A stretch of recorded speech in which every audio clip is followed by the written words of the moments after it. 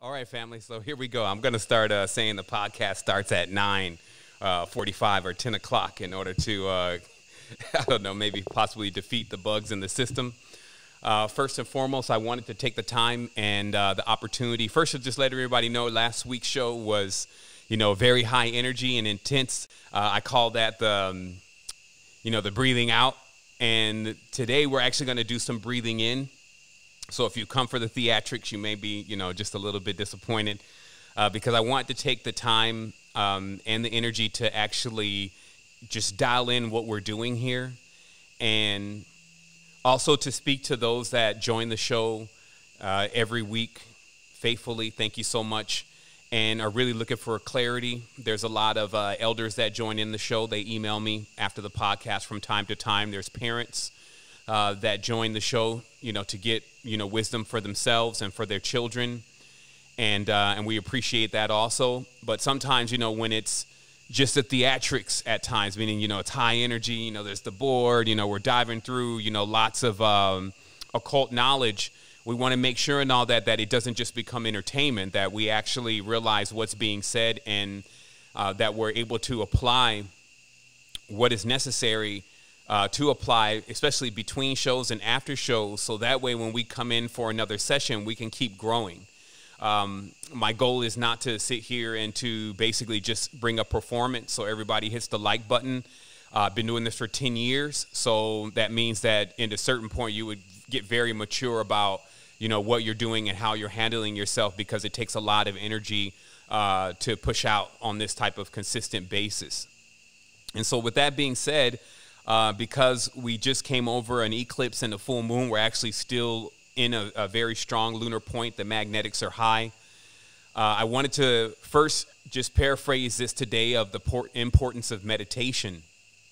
And this is obviously because, a lot of the energies that we're talking about and the things that we're dealing with, it's all going on inside. And so this means that if you don't really have a strong grip on your own consciousness, like your brain and your thoughts, this could really wreck things for you. It just will put more things for you to think about, not things that are going to put you at ease and allow you to be comfortable within yourself and to reduce the level of anxiety and angst and all of the things that the anger, all the angs that will put you at times into a state that is not really harmonic and is not really going to benefit you from a level of health, physical health, spiritual health, mental health, etc.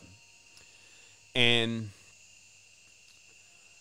I want to also talk about very briefly before we begin this opening meditation, or just of clearing the space, that as we've been discussing, what's most important is for you to learn how to manage your plants or planets, your power plants, if you may, that are going on inside of you and developing inside of you.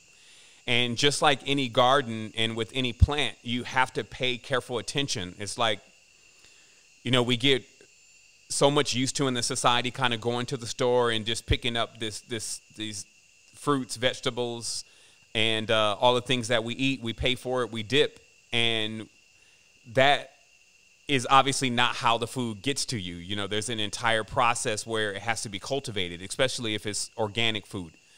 And a big part of that cultivation of the plant is actually exactly what you have to do for yourself religiously, if you may. It's like the maintenance, that what you got to keep going on, keep doing all the time in order to make sure that your plants and planets and powers grow up to not reap thorns and thistles for you, or to not be aborted during the harvest. And what I'm talking about is, as a farmer, you know that there's different things that you got to do for this plant. You have to provide the minerals and nutrients for it. And so this means for your organs, and we could speak in totality for your body, you have to put in the proper minerals and nutrients for it even to grow. Like if you notice, there's a phenomenon where if you try to keep raising a plant on the same soil, every time the plant is every time the plant grows, you rip it up, put another plant down, and you just keep doing that. Eventually the soil itself becomes depleted, because the soil is full of microorganisms and full of different levels of minerals and nourishment to get that plant to grow, but it depletes those minerals. So you have to put that back in there. And so there's that. And then there's also a plethora of other different life forms that just want to eat on your harvest. And a lot of times, you know, when we think about these ideas of vampires and things of a parasitic nature, and even demons that are not exactly pro-human, etc., all this is really just coming from the aspect of that you as a plant also in producing fruit, that there's other things that would just as soon as go to the store on you, just go and even try to buy the energy from you and then take the energy from you and go on with it, rather than going through the entire cultivation process.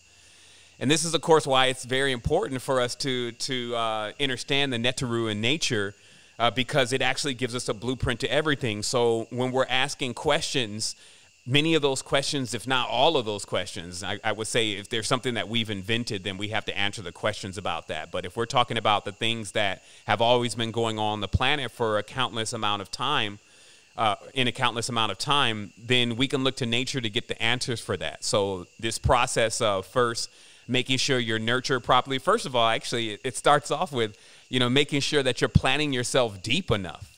If you stay on the surface to life, then you will always come under the influence of the external rays. So this means that, you know, even as symbolically we're on the crust of the planet, but there's the sky, which is the firmament, which is actually in itself a life force. But a lot of times when we're not looking internally, we can get caught up on staying on the surface of ourselves.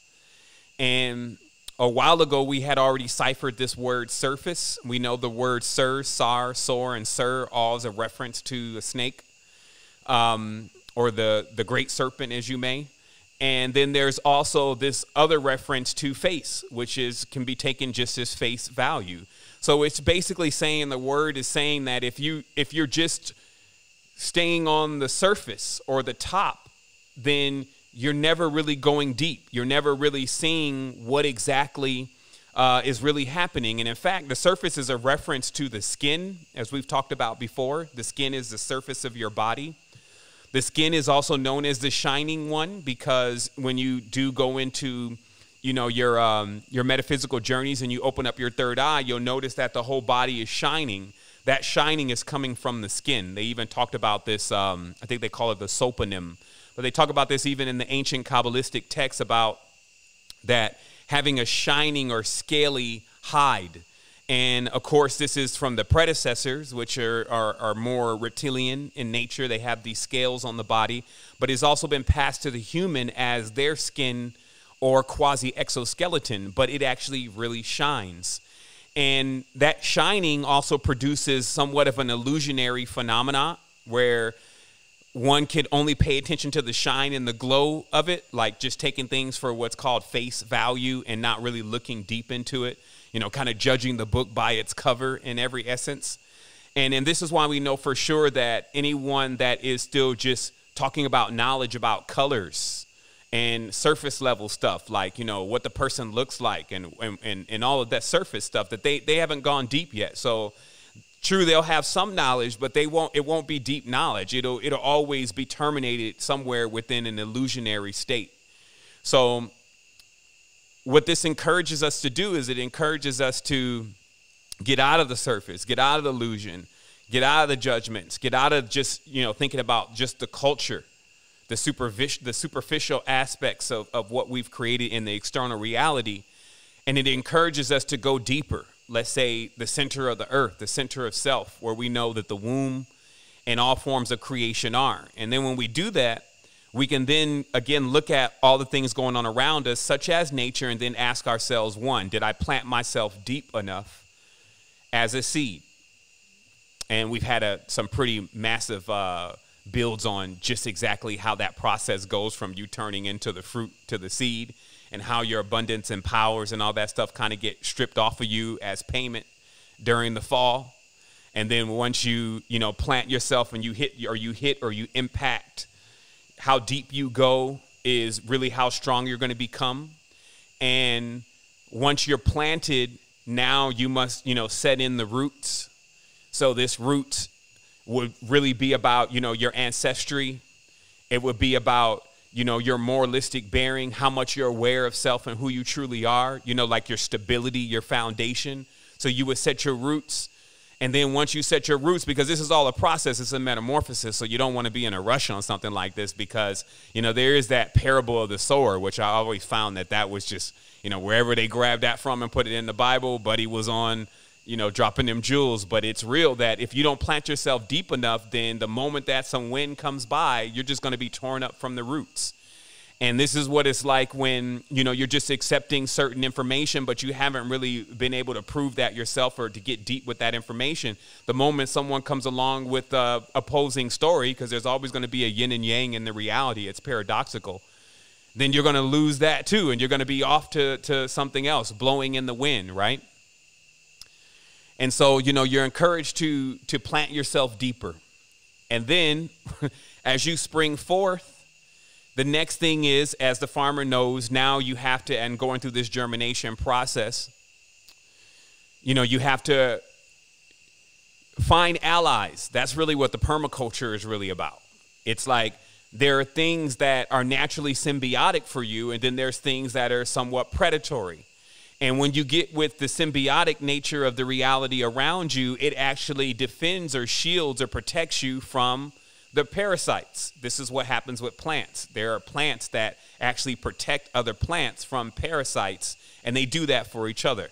You know, that's called kingdom supporting kingdoms, as it's called around the tribe.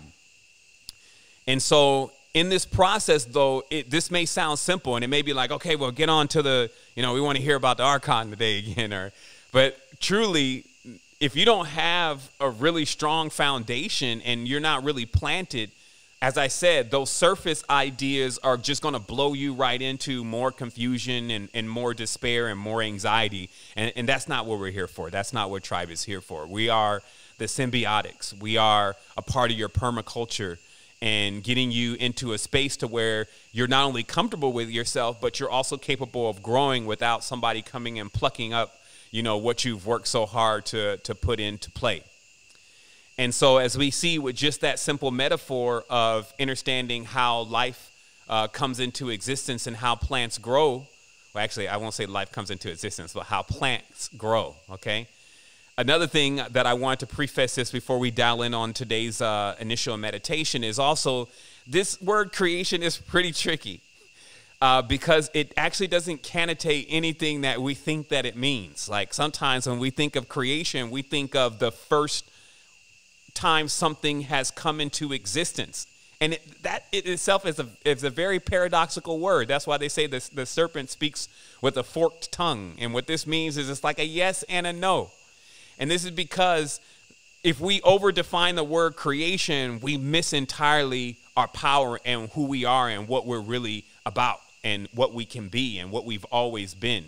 And this is how, because when we say creation, we're talking about like on this side of things, which is the world of division, as we know, we've talked about this. The first time something starts in the world of division, that is called creation. But this also gets confused for like the first time things started forever, ever in infinity. And that doesn't exist.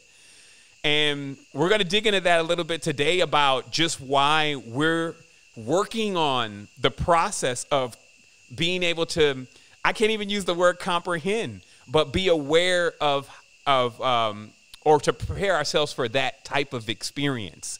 You can't even articulate it in this world about what it's really about. So creation is the beginning of what happens in the external realm, but what happened before that, there is no before that. There is no beginning to that. And that just destroys the mind, because the mind's always looking for an anchor point. It's always looking for a beginning, an explanation, and it just doesn't get one with that.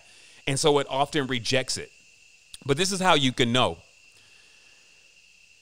If I say, and I've talked about this before, that I created my child, like my child, Ara, if I say I created her, right?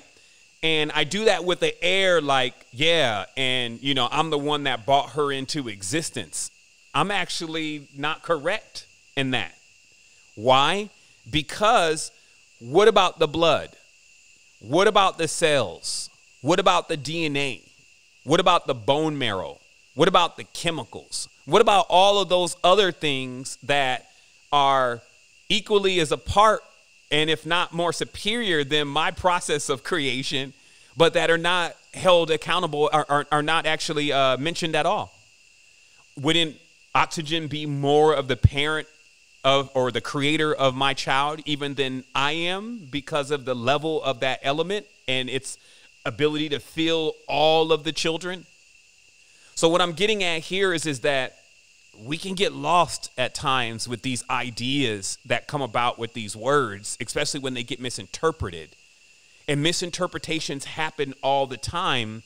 And when it's going on gradually, we sometimes miss the true power and the true essence of who we are. For instance, here's another example. People have now come to know the archons as external, or even the gods as external. However, everything points to that these are things that actually exist internally in our consciousness. However, we can see clearly that there would be like a point where we would be aware of that. Like we would know that every single thing would be inside of us, right? And then something like a pole shift would happen. And then all of a sudden, or gradually, we would assume that now all that stuff is outside of us. But truly, it starts within. And it even comes from a place that we just call the unbegotten. And this is actually the journey. This is actually the path. It's actually going from the created or the known to the unbegotten and the unknown. And this is why it takes a lot of trust in oneself, not trust in things externally. Because as you're going through the process of figuring out and being aware and feeling into how to let go of ID, in that process, it's so intrinsic for you. Nobody can come and take you through a process of letting go of ID. You would just be afraid at times. You would feel like this is not the time for this to happen for me. You would feel like all that stuff because this is personal. This is something that just needs to happen within you, and all the changes can only be felt within you. That also means that all these external ideas of that I'm going to turn on these chakras, for instance, and then I'm going to go out into the world and fly in the Dodger Stadium and let them see my power. All of that is really the foolishness, because the power, first of all, only needs to be experienced within. And generally, even just like in when you're getting a taste, which is like on psychoactive substances, you get this taste of being, this powerful being, right? If somebody is right next to you, generally they can't feel what you're experiencing. You would assume they can. If you force it on them enough, they'll tell you I feel you, you're powerful. But they're not feeling the exact way that you're feeling. You may feel like you just got, 20,000 volts, pushed through your chakra centers. And then you say, you feel that? And unless they've taken the substance, because that's why some just don't take it and they hold the space so that they're not in that same frequency that you're in. So this just means, again, that this is something personal. This is about you going into your development. And that's why the meditations and the clearing the space is so important for you to do. Because then what happens is like you put the 1 before the 0. And we've talked about this before. It's like you kind of get started on the wrong foot, even though things are still based on these two different integers at times, good, bad, and then one floating point, which is neutral. Have you ever been in dealing with something and you just felt like you can't get a hold of your mind? It's like you're even saying things before you even are able to think about them, about what you're saying. It's like you're being rushed and you can't get caught up to your life experience. Some people actually live life like that. They feel like that before they even get settled into their current experience and get used to that, another experience is here. Before they can even deal with the last situation that they just got out of, now here's another situation. So this is why this power of the meditation and stilling the consciousness is really important, because it allows you to begin to learn how to slow the entire creation.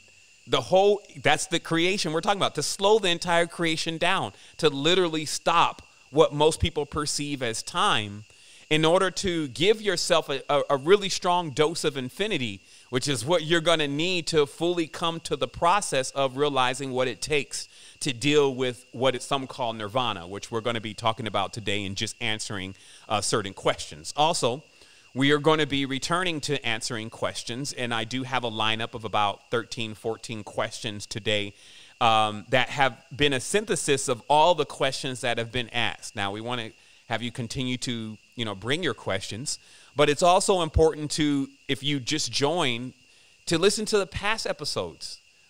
We're not going anywhere. This is an infinite journey for all of us. So giving yourself the time, especially if you just jumped in like last episode and then now you have tons of questions about something, we've probably answered those questions already.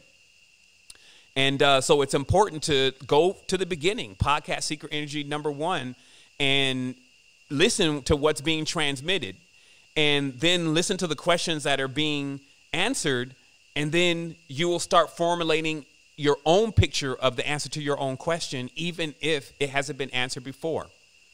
Also remember, we're very powerful and advanced beings. We're just now coming into terms and into realization of what that is really even about and what that means. One of your powers and abilities is that you can actually know everything that I know from the vibration of my voice, not what I'm saying in English. Meaning that there's a power and ability that we have that we can sample the vibration of a person through their voice and actually gain a direct link to what they know. And I'm explaining this to you that you can do this because this becomes very similar to like lucid dreaming. If you don't really even know that you can lucid dream, then you're kind of locked out of it and you never are able to do it. And then when you find out about it, you can control your dreams. This is not like some mystical phenomenon that only a few people can accomplish. There's many people who have gained control over their dreams, and you can do this. Then you'll start finding yourself maybe having your first lucid dream. So this is the same thing, in that same category of knowledge and awareness, that you can listen to a first person's voice, and if you dial in deep enough and don't get distracted, and have a really good grip on your consciousness and what it's capable of doing, then you're actually able to extract a level. You're able to also extract exactly what you need to know. And you're also able to extract things that are not necessarily even mentioned, okay, because of either the context of the conversation or, just that we can't cram all of this knowledge into a 1 hour or 2 hour presentation. So I do this. Like when I listen to many of the teachers that we have out here now, and I listen to what they're saying, the first thing I do is I jump on their frequency with what their tones and their vibration. Why? Because right now, the tone and the vibration of my voice may sound the same to you from like the last show, but it has changed a bit. It's almost unintelligible because the ears are only capable of picking up a certain frequency. The third ear, of course, can do subsonics, and it can do a lot of other things. But you may not hear the change in the variable of my voice, but that change has come because of the things that I've learned, what I've experienced, and all of that that's gone on between the last time that I sent a transmission. And so it's there. It's like a new way, if you may, but it's an ancient way of being able to assess a great deal of knowledge and wisdom in a fraction of the seconds. Okay? So as we take this moment, we're going to go ahead and dial into the space. And the reason why we do this is because we've learned that there is a specific algorithm to the planet. This is what I call it. It's an algorithm to this cosmos. There's a sequence and an order of creation. We started Ennealogy this week, and we talked deeply about that in our introduction to Ennealogy. And we talk about how the order of creation was the most treasured thing for the adept, because in knowing the order of things, then first you knew how not to make certain mistakes. And then you also knew how to pinpoint when certain things were occurring and where that was even coming from. So there was an unlimited amount of knowledge that you could gain and wisdom that you can gain in application from just knowing the sequence to how the creation came into play and through what order.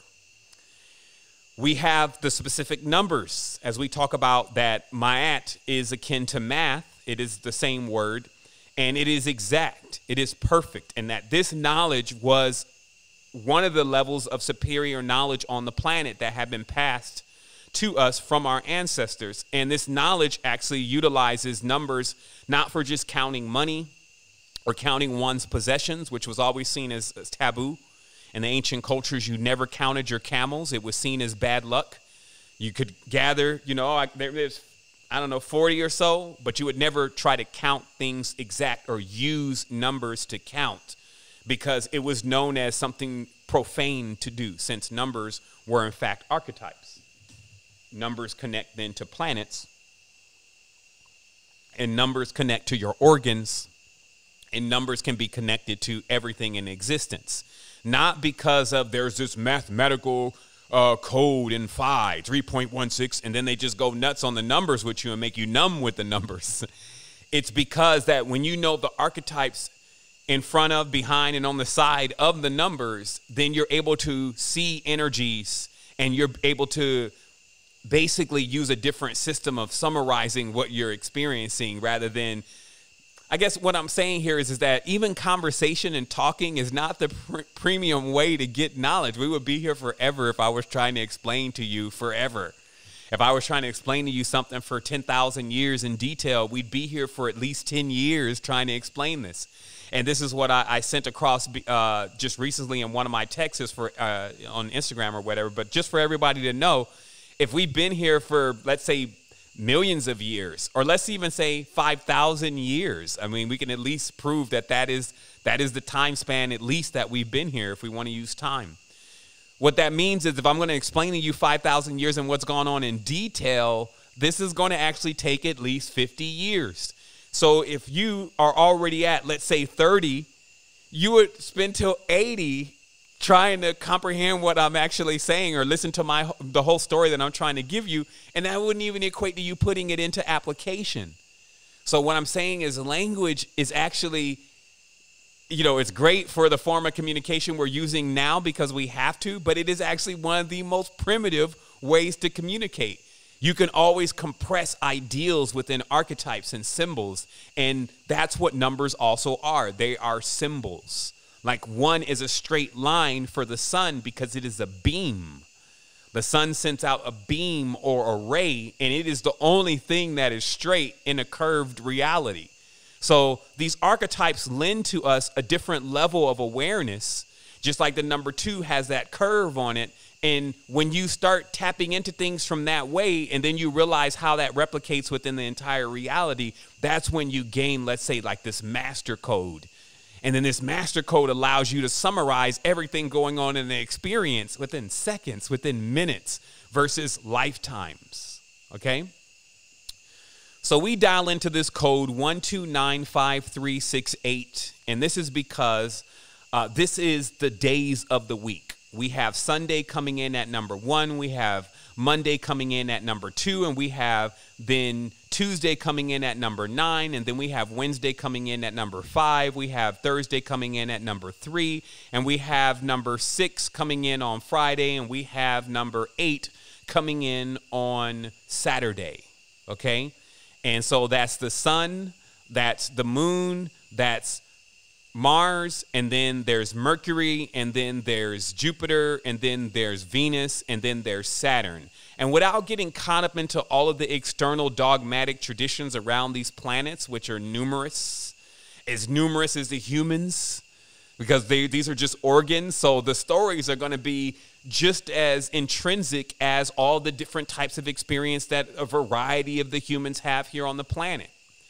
And then, of course, you have 4 and 7, which we haven't talked as much about, but we do bring awareness to that there's only 9 numbers here, and that there's 2 more, and that's 4 and 7. And these numbers are often hidden, meaning they're very occult related, because from my deciphering and awareness and experience, I'm seeing that the numbers 4 and 7 are more related to Leviathan, or what is called Leviathan in the Gnostic text.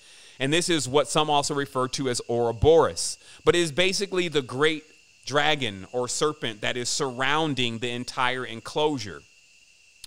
So I think even the flat earthers will agree about this, that the planets are actually inside of the vault or inside of the enclosure. But then the sky, as you know it, is known as Leviathan, which is covering from the top all the way to the bottom and surrounding the entire space like a womb.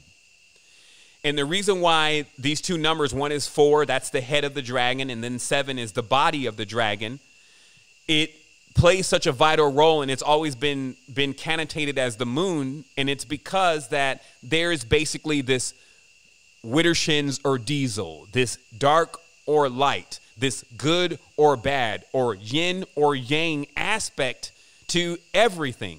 So even if we say that since everything is under this influence of what you're seeing now in this space, that's why Earth is not on this chart of planets, because it's like you're in it. So there's no need to actually find a place for it. You understand? So what happens is that if you take, let's say, even, I don't know, let's take a planet like Mercury, right? And you got a Mercury on the planet, right? This is a number 5. This was anybody whose day of birth, let's say, is the 14th. 1 + 4 is 5. Is the 5th or the, let's say, the 23rd, any of those days of birth, it puts them onto this path of being a number 5. However, just because they're a number 5 in their Mercury, it doesn't mean that they won't come under the influence of what can be seen as the full moon and the new moon. So just say this from your own personal perspective. During full moon, your attitude can be like one way. And then during new moon, that attitude will shift and be another way. And this happens for all of us. So this has always been known as, again, this is the number 4 and 7. But this is, again, the numbers that many of the, especially in Western occultism, have attempted to master, because these numbers really master over everything. They kind of determine, you know, yeah, you may be bright like the sun, but are you amplified or are you degenerated? Are you yinned or are you yanged? And of course, this is what puts us all through the motions. This is what creates the seasons. This is what creates the varieties. Okay, so that's what these two numbers mean. So we're going to take a moment.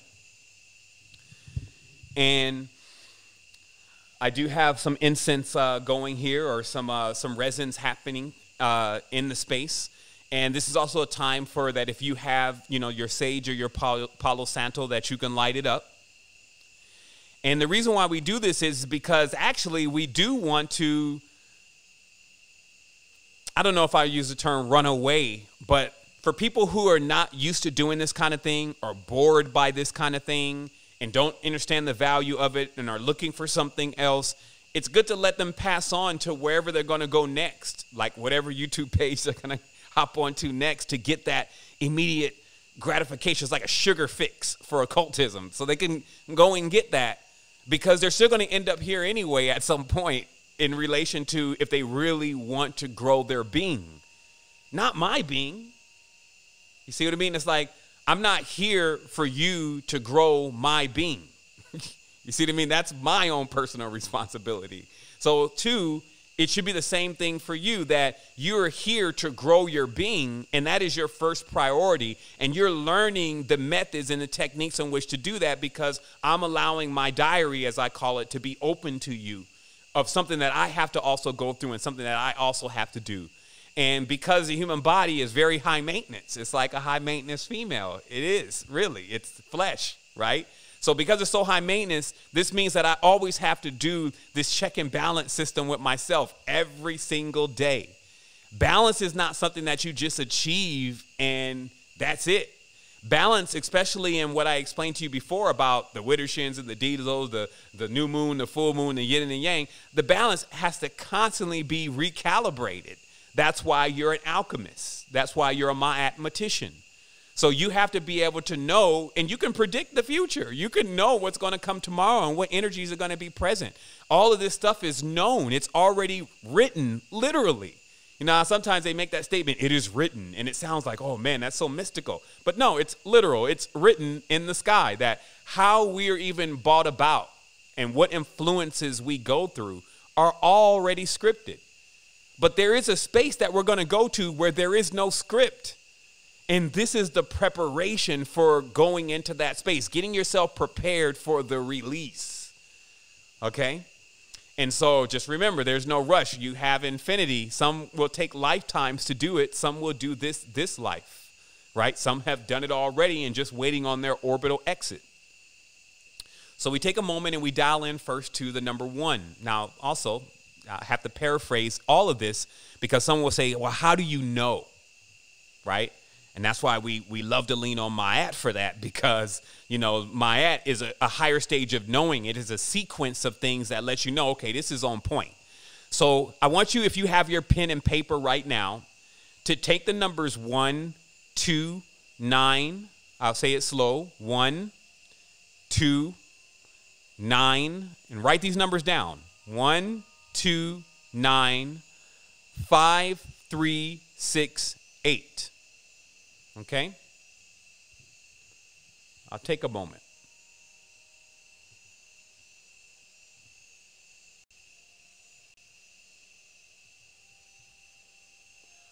If you need to grab your calculator, unless you're really good at math, you can probably type in calc on any computer search box that you're on, and it'll pull up the calculator.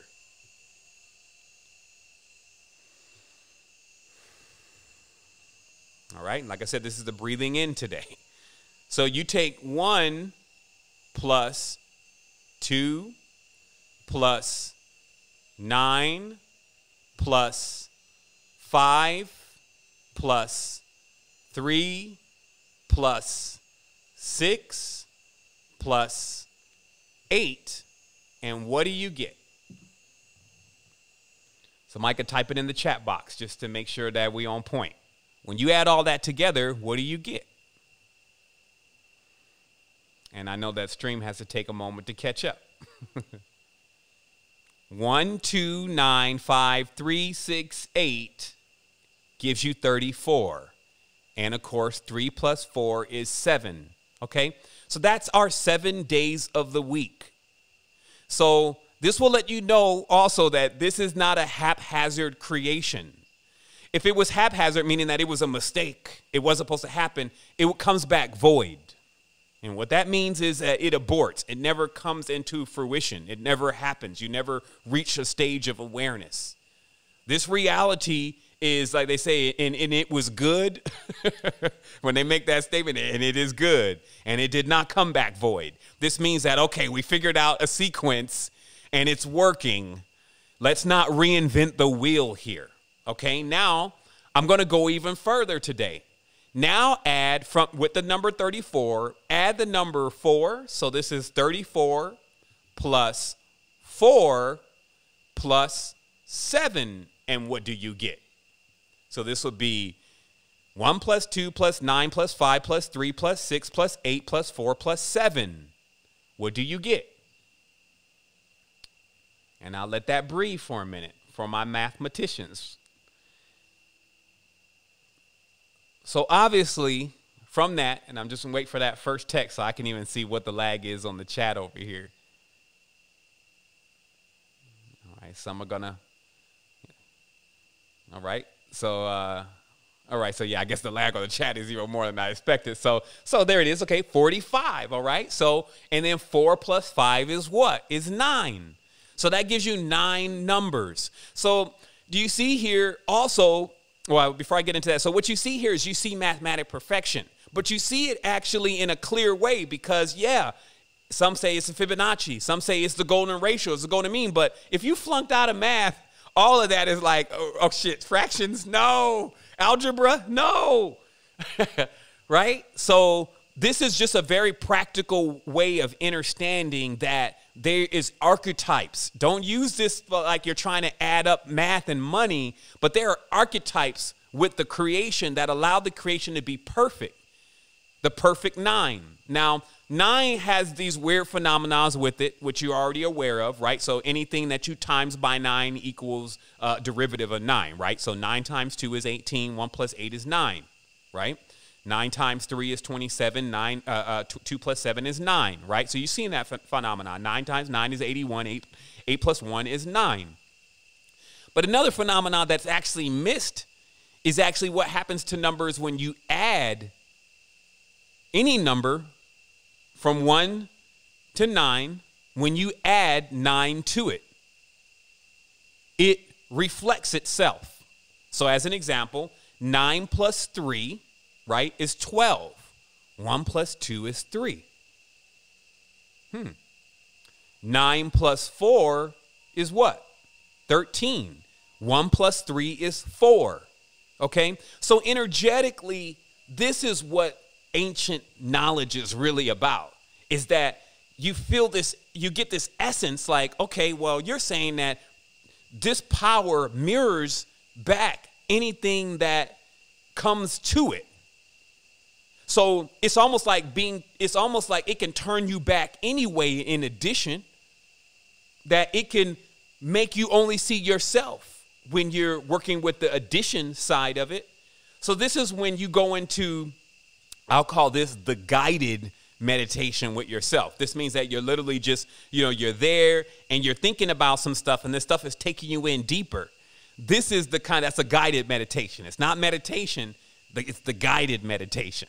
The meditation, you're not doing anything. It is so difficult to really meditate. And I'm saying it's difficult as not trying to put a hurdle or a stumbling block in front of you, but not to allow meditation to be what it truly is, to hit the medium or the center space of self. You cannot be doing anything. The mind must be still. And when you think of Tibetan masters, Dogen masters, bodhisattvas, and all of that, all they've done is been able to achieve this state. But it shouldn't be seen as a light matter, meaning that something that is so easy to do. To make your mind still and not even ask you the question, did you not think? Or are we okay? I'm ready to get up. My leg hurts. Or I think the music's turning off. I don't like that track. Is he done yet? All of those different things that go on in meditate, that in our process of trying to reach meditation is not meditation.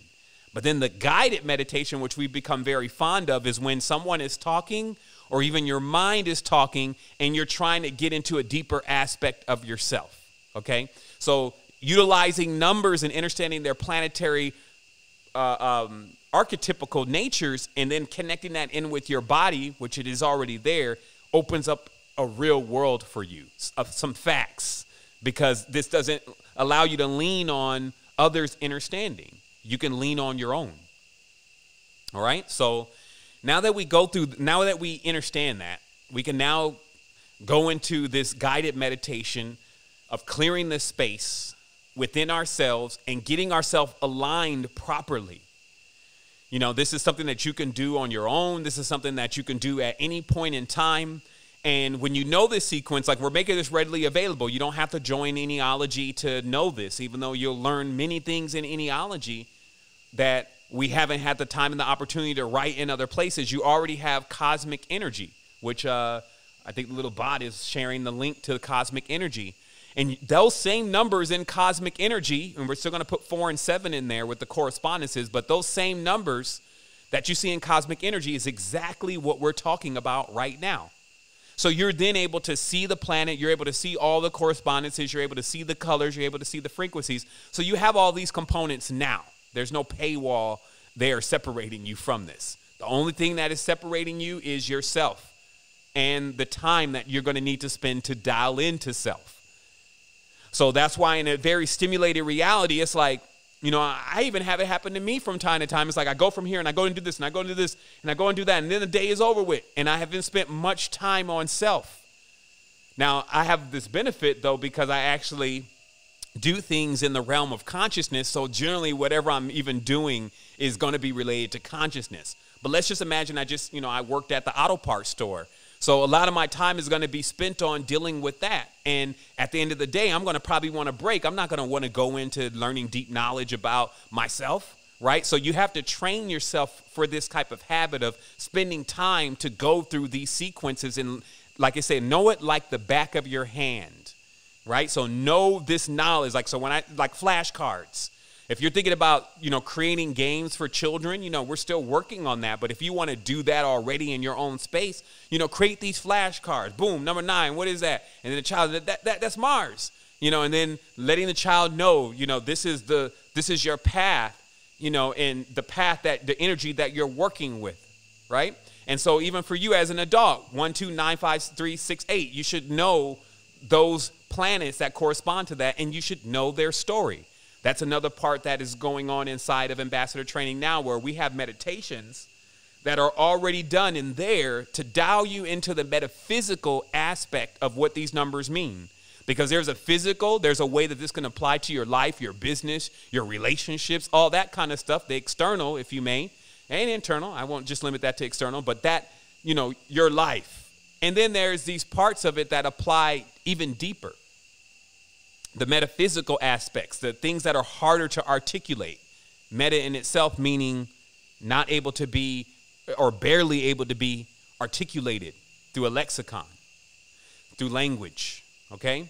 So as we dial in, we start off at Sunday, and we find that Sunday in itself is a synthesis. It is the seed also.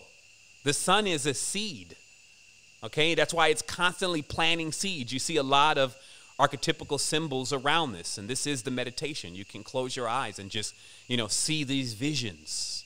You know, use your projector, use your third eye in order to be in awareness of this, that you have that solar body within you, which is a seed.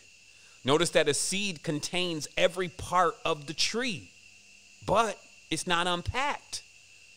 It's not unpacked yet. So then comes 2, which is the moon.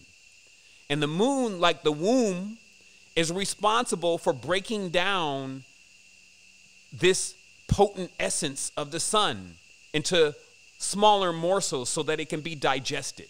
So this is very similar to as a child's in the belly of the mother will eat something, but that will be processed through her own alchemical system and then brought into a liquid so that way it can become nourishment for the child, okay? So that's why the moon is the division component. It divides things, but it does that so that it's able to break it down into smaller morsels for those who are not ready to take the full-on strength of the synthesis of the sun. And then it shows you literally why you should not need to rush anything, because the next number is 9. It is a connotation of Mars. It is an awareness of a mediator or a peacemaker, but also a protector. That in this process of what we could say is creation, since we're talking about numbers and we're talking about sequences, the next stage as this seed or as this child is being fed these small morsels is now protection, because it's now going to take time for you to grow. So this is like a farmer has to generally put a hedge around their crops or put something there to protect them. That is number 9. That's why it's not 1, 2, 3. It's 1, 2, 9, right? And so as the 9 sets in and offers that protection, that's also the cherub around the garden of life, the flaming fire. This is all Mars's behavior and Mars's potential and abilities, right? And then time will come eventually for the gestation, which brings us to the number 5, which is actually Mercury. And this is because now that you gestate, like a child now comes out of the womb, what's going to happen? Man, the child's going to be absorbing everything. The child is going to start speaking the language.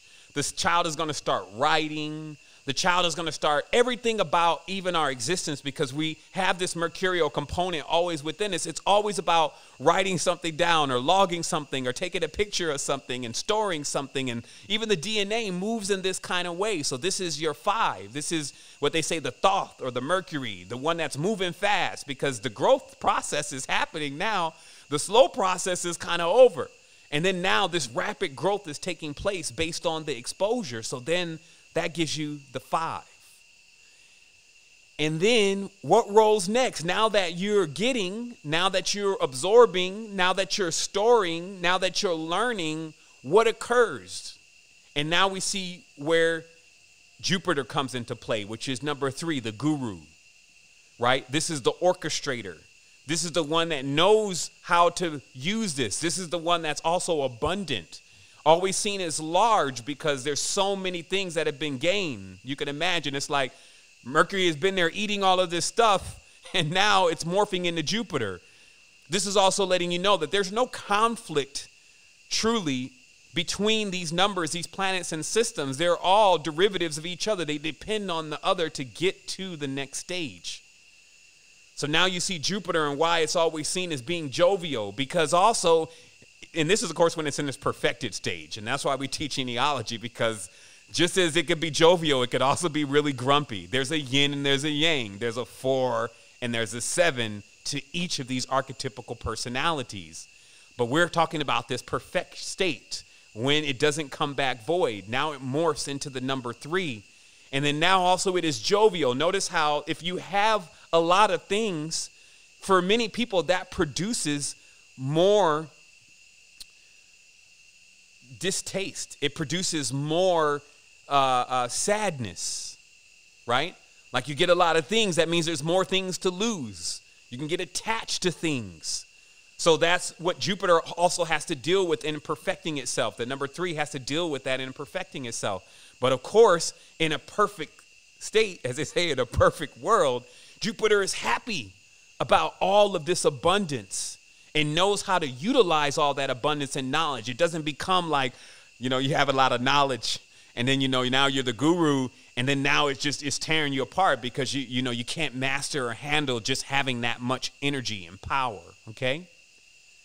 And then as it keeps metamorphosizing, this creation must keep replicating itself. That's why this cannot stop, this process. Something has to encourage us to keep going. Something has to be steadfast and faithful in the process. And this is, of course, our number 6, which is Venus. Venus is always seen as being the most dedicated. It's like the woman that's with you no matter what happens to you. Now, remember, there's another side to this. There's another side to that energy. There are women that don't stick with anyone, will leave, will betray, will do all of that, will share themselves with everyone. So that is when the Venus is out of balance. But in a perfect world, she's in allegiance. She's an allegiant. This is even why there are 51 or 50 pentagrams on the flag in the moment, which is a symbol. The pentagram is a symbol of Venus. And then when they put the right hand over the heart, they say, I pledge allegiance. Because, of course, Venus is the symbol of the heart. It is double phi. Okay? For the phi symbol, it's shaped like a 6. You put them together, it looks like a heart. Okay? And also, as far as the chakras are concerned, Venus is known as the heart chakra. Okay? So you put your right hand over your heart and you pledge allegiance. Okay, I'm with you. We're with each other. This is that energy. Okay? And the reason why that's done is because that actually brings the dedication. That brings the passion. There's so many things that kick off in the world because of the abundance. That brings all of that into play. But this looks like a huge party going on at this point. You got Jupiter in there. You have Mercury, moving around fast, and you got all this going on. So there needs to be what in this story? A check and balance system. It can't just run amok. There must be some hedging. There must be some rules. There needs to be some order in all of this. Order in the court. Who is that? What is the court? First of all, the court is the group of all of the numbers. Who's bringing order to the court other than Saturn? Number 8. That's why that is, some people, it's Saturnalian. They all worship Satan and they just go on with their own story and they're just making themselves evil because this exists within all of us. So if your only definition of Saturn is that it's an evil planet, you missed it. You're on the surface again. You're just on the snake's face. You didn't go deep into the womb. So it brings us to that 8 sets the boundary. Just like you see how the water stops at the shore. If it keeps going, it overruns the forest. Just like you see in a farm that there's the hedging that has to happen. Like somebody has to put the check down or else the weeds just grow up on everything. You even have like plants that will grow up over other plants and just like, I'm going to be, needs more of me. So there must be a check and a balance system within the Neteru. That's Saturn. Okay? And that's why most people, they don't like to see Saturn coming because it always means someone is going to get checked. Something, that's why there's the scythe in the hand is a farming tool. A lot of people look at that man and they just look at the whole picture and they just like, oh my goodness, run. It's a farming tool. It's for one to to know, okay, this is going to happen over here. Okay, you can't do this, or you're going to stop this from even being able to grow. So something has to be able to do that. And of course, this is why most people don't feel that, especially the neophytes, they don't feel generally that happy about what Saturn is doing most of the time. And then of course there's the false representatives of these energies that try to emulate certain parts of their characteristics, right? But this is, in a perfect world, how things truly work. And then what surrounds that entire thing, as we talked about, is the 4 and the 7. The 4 being the head, split from the body. That's the maverick, right? That's the one that feels unique. That's the one that tries to introduce the uniqueness. And then you have the 7, which is a dynamo, just all pure energy, always on the go, always got something to do, always got a place to be, always just like that. And that's the entire creation. So now that we've dialed in properly, and now that you're feeling more comfortable in yourself about your experience here, now we're going to go into some of the questions that we have for today. And we're going to see if we're going to do a little rapid fire so we can move through this. But based on what I've already said in this precursor of the conversation, this will actually allow you to become aware of so many different things about yourself. And you'll even be able to answer these questions better than I'm answering them right now. Like, I may be in a certain mood, a certain zone, but when you are armed with these powerful archetypical energies within yourself, you can answer any question because you know where the energy is coming from. Likewise, when something is off, and this is why it's important to learn Ennealogy. When something is off or imbalanced, you know what component to bring in to balance it. When there's a fire, you don't throw lighter fluid on it. But many of us do that in everyday life. Like, we'll get into a communicative issue, and we'll be communicating with someone that we need to learn how that planet or how that energy communicates. But then if we go in with our same old method of how we communicate with things, then we're not going to get the response that we're looking for. And this is why it's so imperative, especially if you're developing or designing or doing things, to learn these archetypes, because you cannot reinvent the wheel. This is the sequence, and it rolls with nature. It rolls with everything around us. So it looks like we're still on point here. All right, here we go. We continue in here. So this first question is, what is the most direct way of getting out of depression and healing one's heart?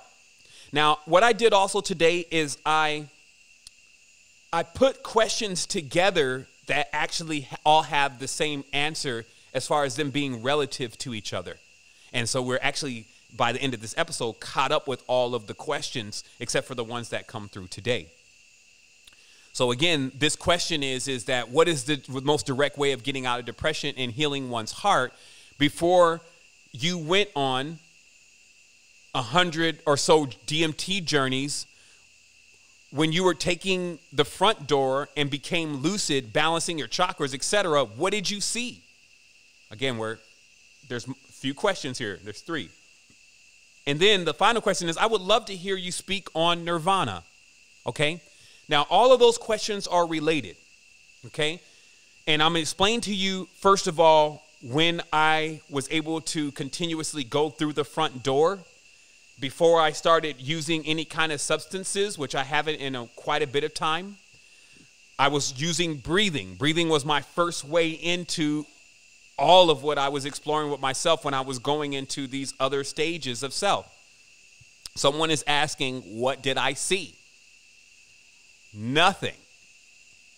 The real nothing. See, we think that nothing is like even something. It's like an absence of something. But nothing, it can't even be described, really. So I'm going to try to bring you into this view because I also want to address this question: what is the most direct way of dealing with depression and healing one's heart? See, I noticed that there is this technique that we're continuously using in the process of healing to work ourselves through the pain, okay? And while the world has constantly used this method, even psychologists use this kind of method, I present possibly another way. something that you can add to what is already here. I'm not taking anything away, but I present that we change our minds a bit as a mastermind about what you're really experiencing when you think you're going through depression or you think that you've been hurt, okay? By allowing you to first ask yourself the question, what if you could not feel anymore? Because all of these are all yin-yang components. So to hate is indeed to know love. To be sad is indeed to know happiness. No matter how much you want to argue with it, no matter how much you want to neophyte out, be a baby about it, you want to find a planet that exists with only love because you just want to be loved in that energy for that, you just want to be loved. But then somebody loving you for 2 weeks without end, and then now you don't like that no more. Now you just, you get turned off by it. Because we have a yin and yang thing. We have a 4 and a 7 happening here. So even based on the new moon may come through, and that same thing you loved, you now hate. You want them to leave out of the house and get away from you and all this, and your mood swings, okay? So instead of trying to separate all these different emotions and figuring out how to get the ones that we prefer, why don't we test ourselves for one moment and say, what if you couldn't feel any of them? And of course, there would be a large majority of us here that would be like, man, you mean I wouldn't love Pet Snooki anymore? I wouldn't love my mom and my girlfriend or my wife, my husband. I wouldn't love my children anymore? I can't let that go, right? And that would be the response. But yet, some have not necessarily seen or been able to comprehend that is nirvana. No elements have any more effect on you because now nothing exists anymore. There's no floor, there's no happiness, there's no sadness. And this is something that we have to get prepared for. It's not happening now. That's why I was saying that fools rush in. Enjoy your life, your sadness and your happiness. Because when you don't have any governors anymore, when you no longer have Netaru, when you no longer have organs, you cannot feel any of this anyway. So no matter how much someone tries to get you into it, to get you happy or upset, you can go into neither when you reach nirvana. That's why it's generally the last stage of a person's existence. Like once you reach that stage, you're not even going to be on the planet. You're already sent a signal to the body that you're ready to gestate. I'm ready to metamorph. Now I got it. I got the full palette of love, hate, joy, richness, integrity, thievery. I got it all. And now the king and the pawn must go back in the same box, and I'm ready to experience the unknown. See, those who are looking for another world that they're going to be able to predict what's going to happen there, you're just going to go into another you're going to go into another creation. And there's nothing wrong with that. But there are some that are actually seeking to go beyond the creations, to actually go into the infinite immortal field. And in there, the only way that was able to maintain and sustain itself that way is that the things that you're calling hatred and the things that you're calling joy and love do not exist there. The things that you're calling human bodies and animals and souls and spirits and all these different divisive forms that you've created in the created world don't exist there. And if you believe that it does, you are mistaken. Because if it existed there, then that would become just like this, and there would be no reason or importance or use for something like that. There is only two spaces. There's the worlds of division, and then there's the whatever you want to call it. It can't be put into a name that does not have all of that going on. And you may say right now, and this is kind of how you know where your growth is at. You may say right now, well, shoot, I don't know if I want to exist in a place that's without love. That sounds like this, and I can't feel anything. That sounds like a robot, right? That shows you how far you're away from opening up the door that you don't know what's on the other side, okay? And this would happen to me even in the lucid dreams, that I was given a choice first, that I would know what the experience was going to be. It would always appear as a very beautiful woman, like bad, like shut it down, like an 11. And I can either go run off with her and experience all the pleasures of that, or I could go through dingy number 2 door, which was always depicted and shaped and looked in a way that was not appealing. Almost to, like I said, when 9 reflects itself back to you to encourage you, just go run off with her. You know what's going to happen. That's the known. You're going to experience the pleasures and the joy of being with her. Or you could take door number 2, and we can't tell you what's going to happen in there. Who knows? And I can't say I took door number 2 every time. I'm not going to front with you here. But when I took door number 2, and this would always happen in lucid dreaming, when I took door number 2, I can't even articulate to you the type of experiences I would be having in door number 2. And you would think that I would always go to door number 2, and that wasn't the case either. Sometimes I'd just be like, man, I'm going with the known. And then other times, especially when I was fed up with what was ever happening in my environment, like, man, I got to get out of here. I got to leave here. Then door number 2 seemed to be more appealing. Okay? So this is what we're talking about here with spiritual growth in the path. Nirvana is ultimately a stage of unknown because you load a whole different set of awareness and being and all that's foreign to this place.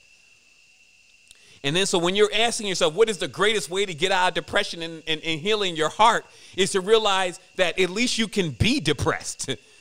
At least you have a heart that needs to be healed. Check yourself first to understand the value of what you already have. And then you can move on from there and start restoring happiness and then healing your heart.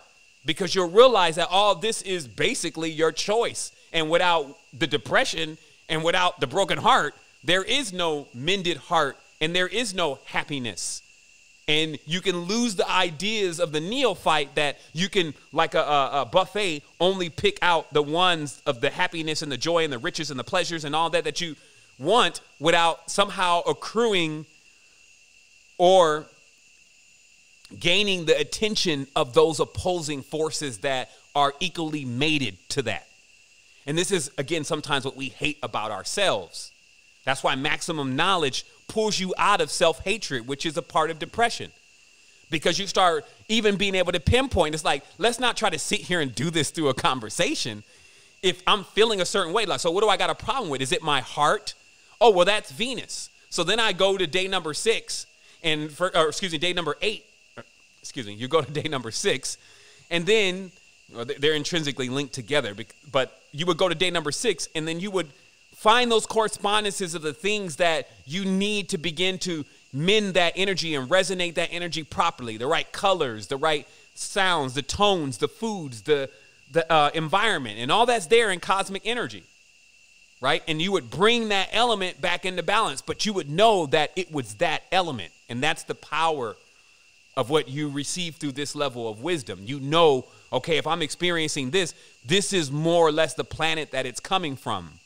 And then you're also able to see what planets are aids to it versus enemies, meaning that there are certain things that can only instigate the problem. And this is like, you know, you're feeling depressed. And if you bring in, let's say number 8, 8 is going to just tell you to suck it up already, in that, because 8's used to dealing with pain and can handle pain very well. So it's not like, number 6, get yourself together. It's more like, you haven't experienced anything. So that is generally sometimes seen to be an enemy, not as if they're fighting or conflicting. It is just that this is not going to produce the most ideal situation. Versus if the 6 then goes to number 2, which is always giving, always nourishing like a mother, it may then find in that number 2 the levels of repair that it needs to come out of the broken heart phase. So do you see what I mean? That's how this works. This is alchemy. All right? So now you get that it's all a gift to even be depressed. And when you start seeing it that way, it starts to remove depression. All right? So let's see what else we got here on just this answer.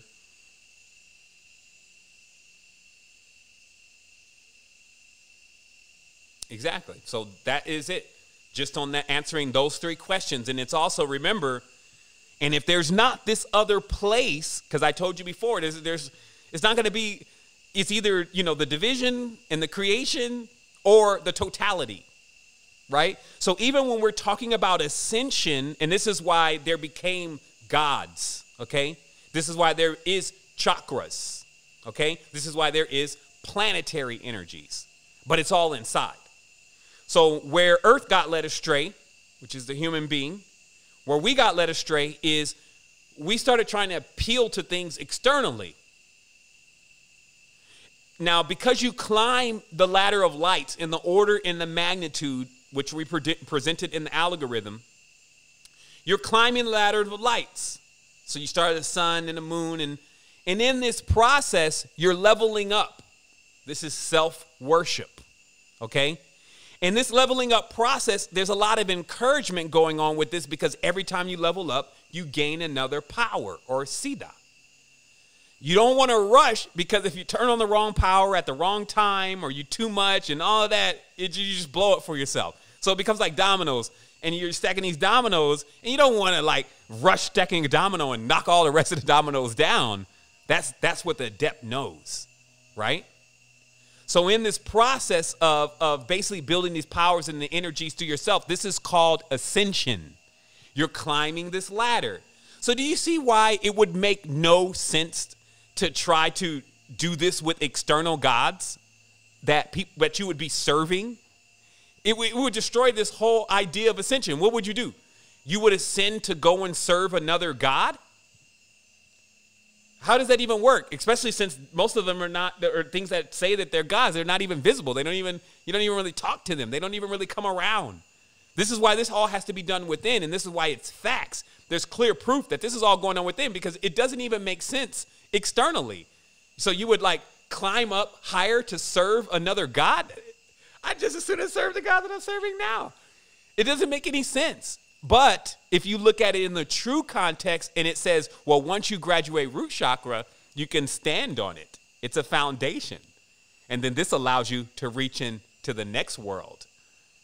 And then as you're climbing this ladder of lights or Mount Meru, you're also going through these experiences that open your eyes, because these planets are eyes, into a greater stage of awareness. And then once you open that final eye and all of your eyes become whole, then you wormhole, you quirk. You basically go to nirvana, as they stated it as a thing, because in all those processes, you're having the full-on thing. You're going through all of the experiences, and then you learn, you become wise. That's why they show those old Chinese guys with a long beard. He's becoming wise, and then he moves on to the next stage. And that's how even the ancient paintings are. But through all of this, and that's why you can't say even now that, I don't want to go to nirvana. I don't want to go to a place with no emotion. I don't want to. You can't even judge it like that until you go through each experience and then realize once you're full, okay, now I'm ready. Do you see what I mean? That's why you don't want to rush with this. You don't want to get it out of order. You don't want to neophyte out on this kind of stuff. All right, so that answers that question. This next question is, what do you think about bufo and ayahuasca? Okay. Now, first of all, these are very powerful elements. So, one should always be cautious of how they speak about things that are on this level of magnitude.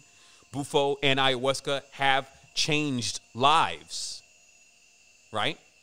But the question here is it bufo doing it and ayahuasca doing it, or is it the person doing it? Okay, meaning that when any element changes your life, is it the element that's changing your life, or is it you? Now, to answer this question, I can only hearken to some people that I know that have actually gone on these journeys, and they're exactly the same. True, 3 days, a week, they were totally different. They had seen the light. Now they know that it really exists. They have tasted, although through the back door, but they've still tasted that there is for sure a beyond, okay? However, just like a dream, and that's why it's always important to, work on the front door, work on the meditation, work on the breathing, because it removes the filters. What are the filters? The filters are, or the lenses, or the films, okay? Filters, lenses, films. That's all camera work. Right there. Filters, lenses, and films. It removes all of that. Because when you take a substance, there is already happening in your consciousness a marker that says you took the substance. So this is why you're experiencing what you're experiencing. And so what this also serves as a form of protection, just like filters protect. They protect the sensor, right? And this is because when some big giant tree rolls up on you, facing all and full on moving, or, you know, God forbid you took a look at the sun when your third eye is open. If that runs up on you and you don't have a reference point that you took a substance, it will strip you. This is why generally people who are given substances and don't know about it and go into trips never come back from those trips.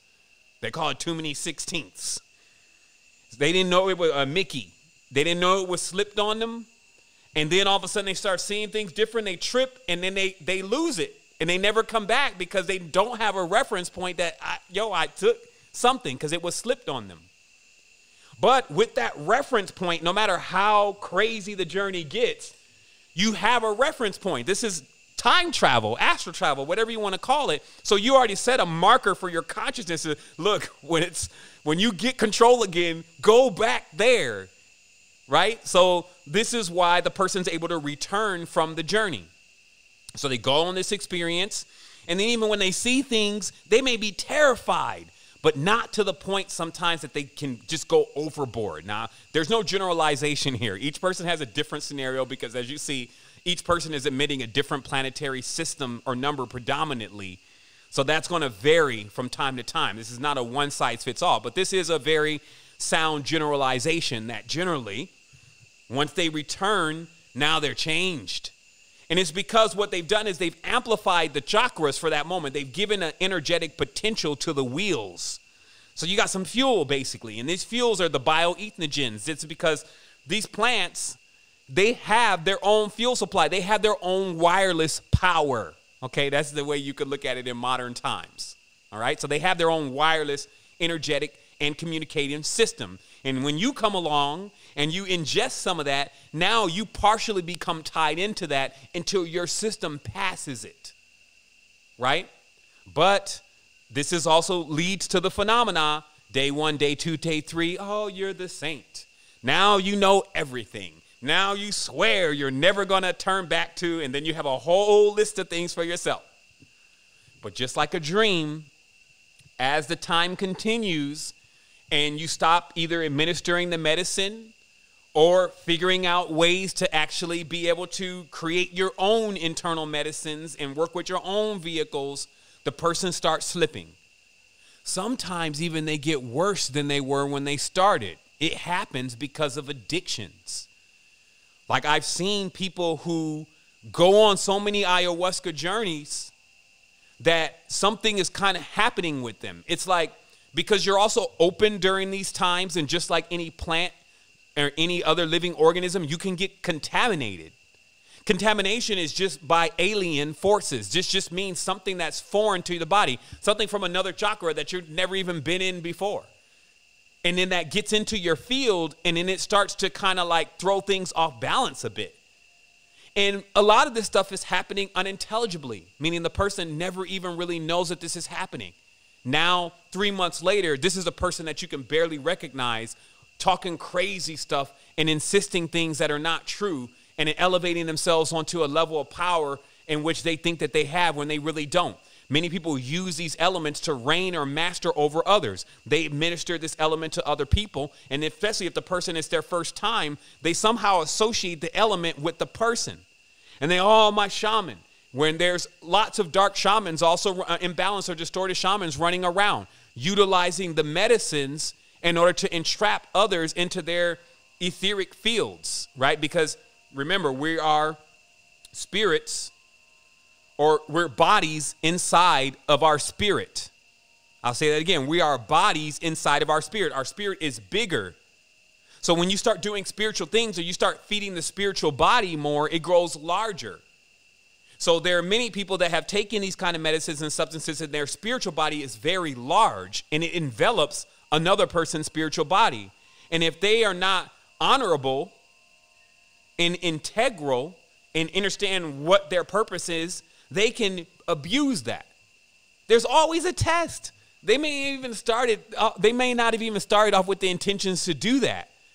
But having 3 or 4 fawning princesses around you telling you that you are the gift of the God for them and that they saw you as the great snake or whatever, this could destroy everything that you built up thus far. And that's why there's perils on the path. And we've talked about that. But it's just, again, an awareness that these substances, they don't really change anything. It's the being that changes. They invite you. There's a lot that's backwards also about the word or world. This world is backwards in many contexts, because when I had my first DMT journey, the beings that I saw as I was ascending this ladder of lights, a group of the beings that I had saw as I was going, I had seen 3 or 4 nights ago in the dream.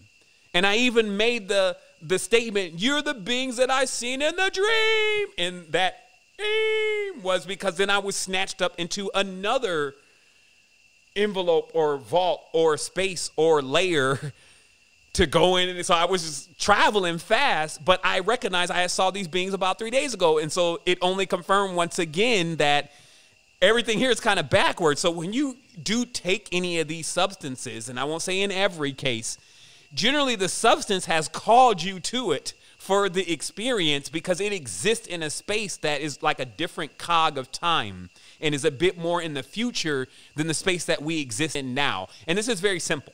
It's because there's an ayahuasca plant in what we would call 2060. Okay? There's a lot of things in 2060. They're there right now. So what I'm getting at here is that you have forces that are so powerful, they're going to be here at year 3000. And because their linking system, their Wi-Fi, if you may, is crossing over the space that we call time, that's why when you plug into them, you're able to see at least a chunk or a layer of what's going to happen in certain experiences, is what's going to happen in certain spaces, what's going to happen in certain times. But you can also do this in your dream. So I want this to be very clear. So the next question here is World War III imminent? Okay, so basically, are we going to go through another world war? Okay, first of all, let's just say it as it is. World War III is over already. Maybe you're talking about maybe World War IV, but not World War III. World War III is over. And it's because, or has already taken place, and it's because as the wars continued, there was always from the warlords an idea of not destroying as many things, but still accomplishing the same overall purpose of war, which is just to divide. Okay? So instead of tearing everything up and starting all over again, why not just accomplish what war is capable, what is the purpose of war, without tearing everything up? That was the endeavor. So since the purpose of war was to divide, that's when TV came. Chemicals. All sorts of different devices that were experimented with, not only by the paranormal division, but also even the United States industrial complex and all their psychological complexes. Like, you know, there was more psych wards in the United States than there was churches at a certain point. So there was this period, as you see with the MK Ultra, et cetera, which all the documents are now published. The documents of MK Ultra, which are now declassified, are so extensive, you can't even read them all. You almost just get burned out. It's like, all right, well, I know they experimented on dogs, any other life forms, Wi-Fi, frequencies, anything they could come up with to how to change and manipulate and control and all that kind of stuff. So that research is already done. So much is done that they could declassify the whole thing and count on you not reading it.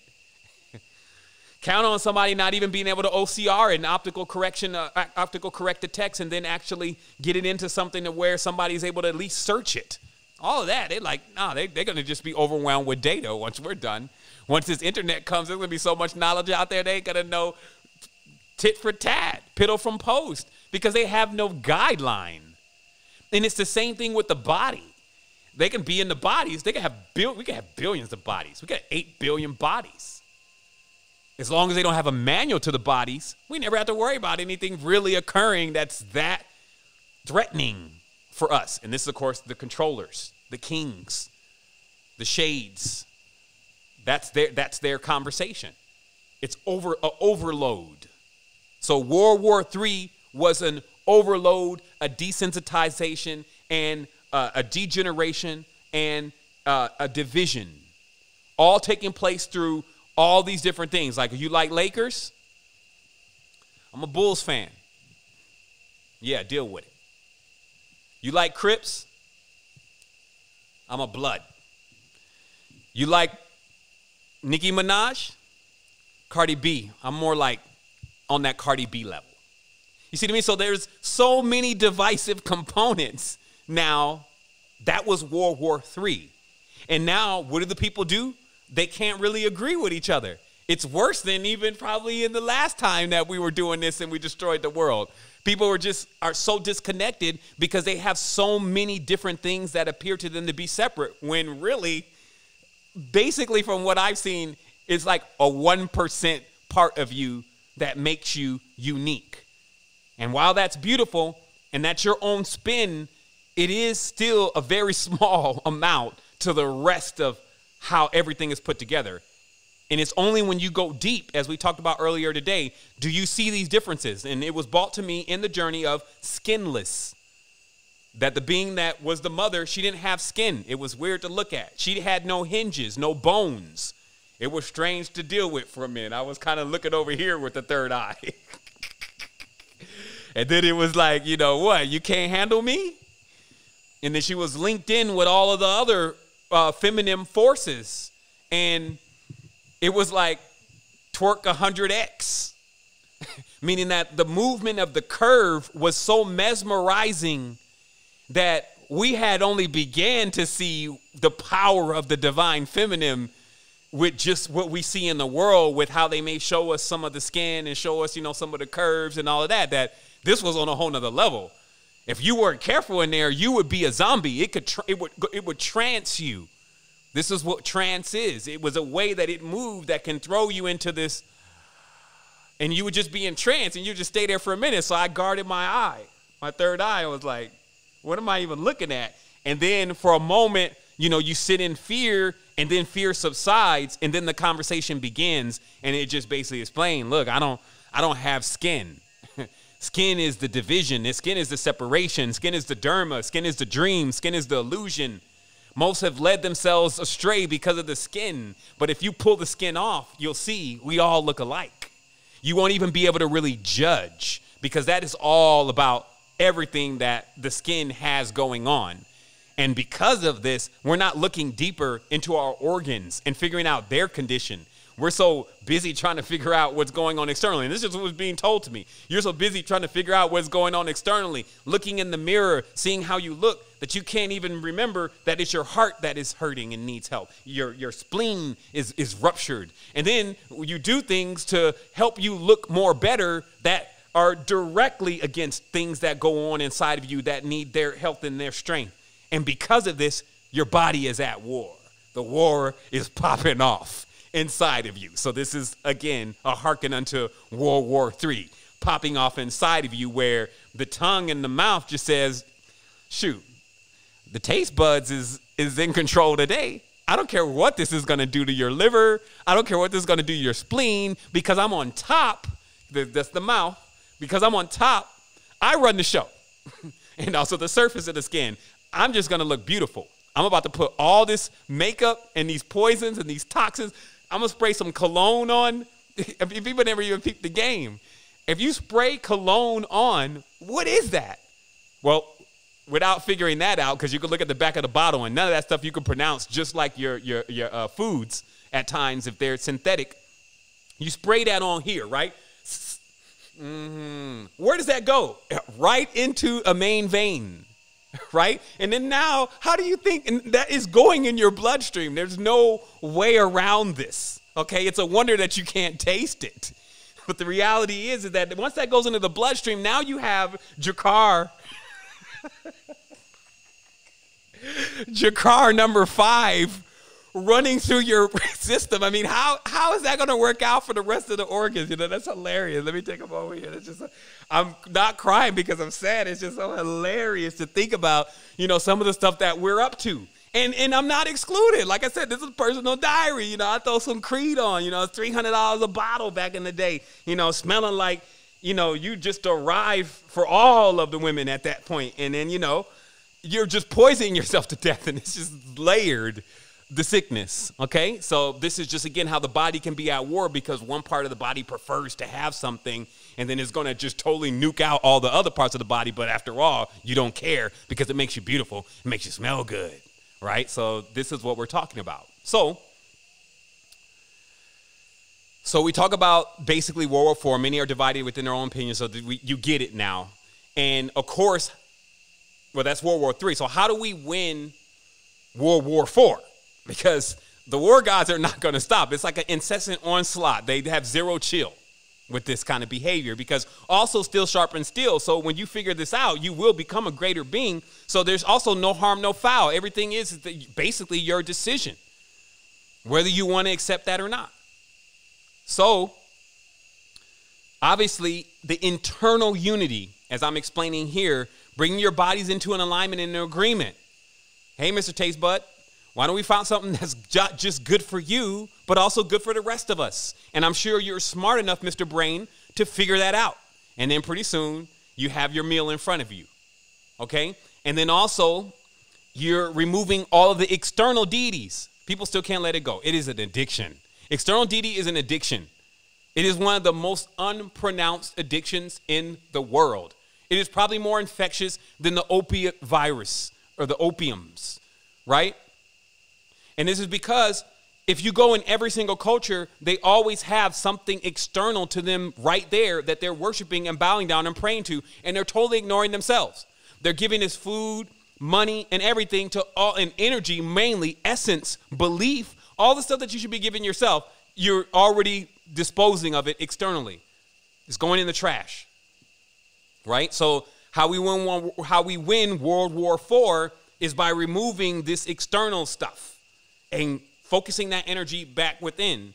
And then obviously to get to then external unity, step-by-step process here, we then get to sustainability.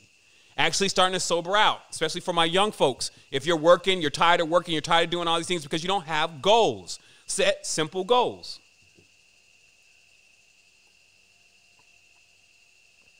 And don't try to accomplish something in one day. I'm going to become sovereign. And then the next day comes, you're not sovereign. Now you're pissed off, you're not sovereign. I mean, come on. You need the time and the experience, but set the goal. Okay, my goal is, and this is one of my goals, I'm going to get some land. I'm going to spend some time doing that, figure out the place that I can get the most powers on that land. Powers are well water, sun that's not so much at too high of an intensity. Because remember, just because solar panels take in sun, it doesn't mean that they want to be in the desert. They get hot. Okay, so all the powers. There's a river running there. There's another power. You can use hydroelectrics. So you find a place that has some power, and then you set your intentions to acquire that place. Even if you have to go and get a loan at first, at least it's not more loans for more electronics. More things that are just going to depreciate. Another car loan. Even if you're getting a loan for that moment, now you get that loan, and then you're going to pay off that loan as fast as possible. And then you're going to own that. And no matter what happens, you'll be surprised. Like when you make these moves, these are the energetic updates. These are the energetic upgrades. This is how even one can pass through chakras in the as above, so below way. You could do things on the as below that raise things up in the as above. So if I become a sovereign on land, now I got my own land, watch how you feel. When the clock hits at 6 in the morning, you'll get up and you'll feel comfortable in the meditation. Not that, oh my goodness, I got to be to work. I hope traffic ain't bad today on the I-85. You won't care none about all of that stuff. You'll do it at your own pace. And of course, as you've learned from so many of these financial masters, that is the condition that you want to be in to truly create something. You want to be, calm and relaxed and in your, in your skin, in your space. and know that you're on a firm foundation, not that somebody's going to be able to yank that off from underneath you and then you're going to starve. Because that, those impending things of happening may not even be realistic to be occurring, but the subconscious mind, because it wants that security, it feels like that. It's like, yo, man, we standing on somebody else's stuff. We need to get our own stuff. And then if we don't have our mentors in place to let us know, this is what you should do, don't freak out. There's also these technologies. These technologies are pretty on point as far as the battery. They got a new battery. It lasts forever. Like, this damn battery is impressive. They just want to put it in a car, something else that depreciates. I saw another device that they released on CES 2020 where it's a smart breaker. It's not actually tied into any external networks. You can, but it also operates outside of any network. And what it does, because it ties right into an app on your phone, is let you know how much power you're really burning, what is really burning that power, and at the push of a button, you can turn it off. It's imperative to understand this. Google themselves was able to save 70% of their power consumption by bringing this kind of thing into play to begin to do Overwatch. Judy's computer is still on. The screen is off, but the computer is on. We have a center that's sitting right in Arizona getting pelted by heat. Why don't we move it to North Dakota?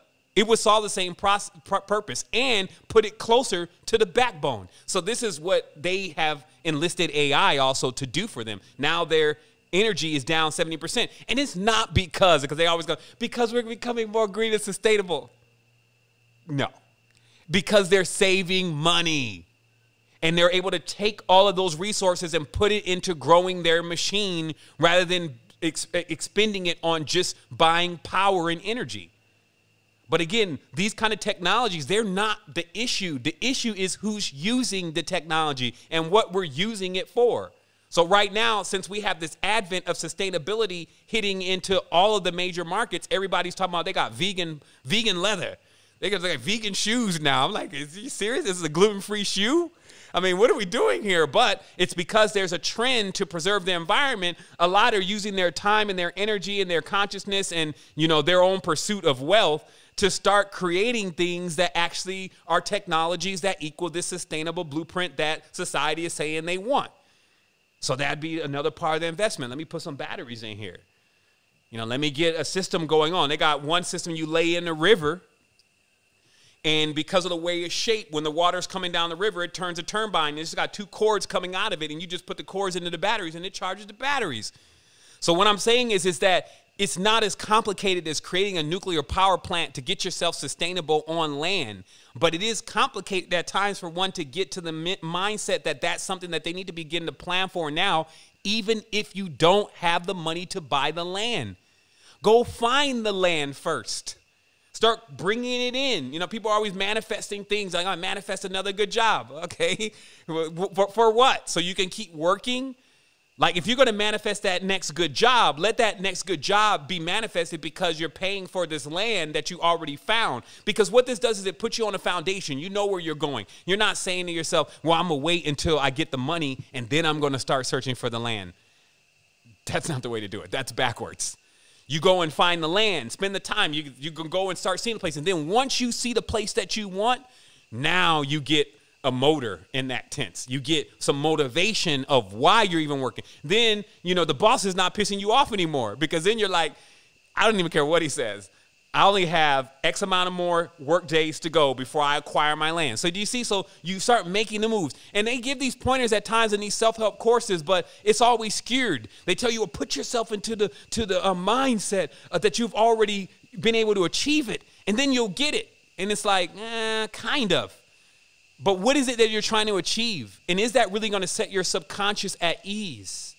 And those actions that you're making, there's some that you can do now physically. Go start grabbing that paper. Go to the bank. Grab the REO list and ask them, well, on the repo list, is there land you got that is coming into repo? Oh, yeah. And then you'd be surprised. Because then as you're setting this up, because this is all happening somewhere else too, it's all happening on another side of things. You start providing yourself the resources in order for you to be able to accomplish what you need to accomplish here. It's an omniscient reality, omnipotent reality. But you got to meet yourself on both sides. So that's how you win a war. You eliminate the enemies. you're on both sides now. All right, so this next question is, what is your view on longer hair increasing sensory reception? Okay, this question came up 3 times, so I'm not sure if it was the same person, but it really seemed like people want to know and understand what's going on with the hair. Now, you see I got my joint coiled up right now. So I got the coils working. It's helping me amplify the energy. But the hair is obviously storing memories, right? It can store memories in essence. That was the whole thing about not cutting your hair, was like using hair like a talisman.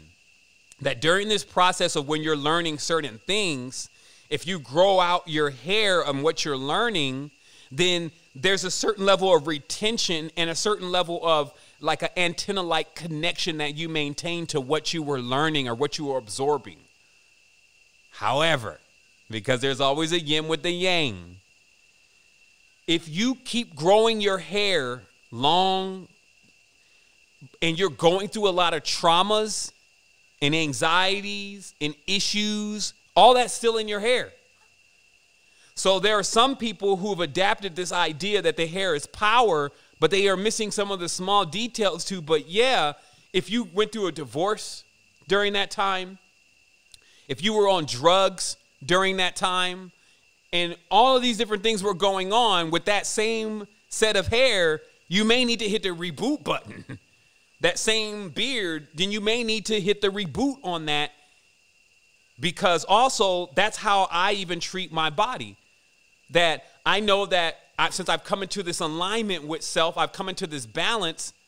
Now the organs that are going to be generated within this next, however long it takes for organs to generate, let's say it's 7 years, this new generation of these new organs, they're going to be the ones that are the balanced organ.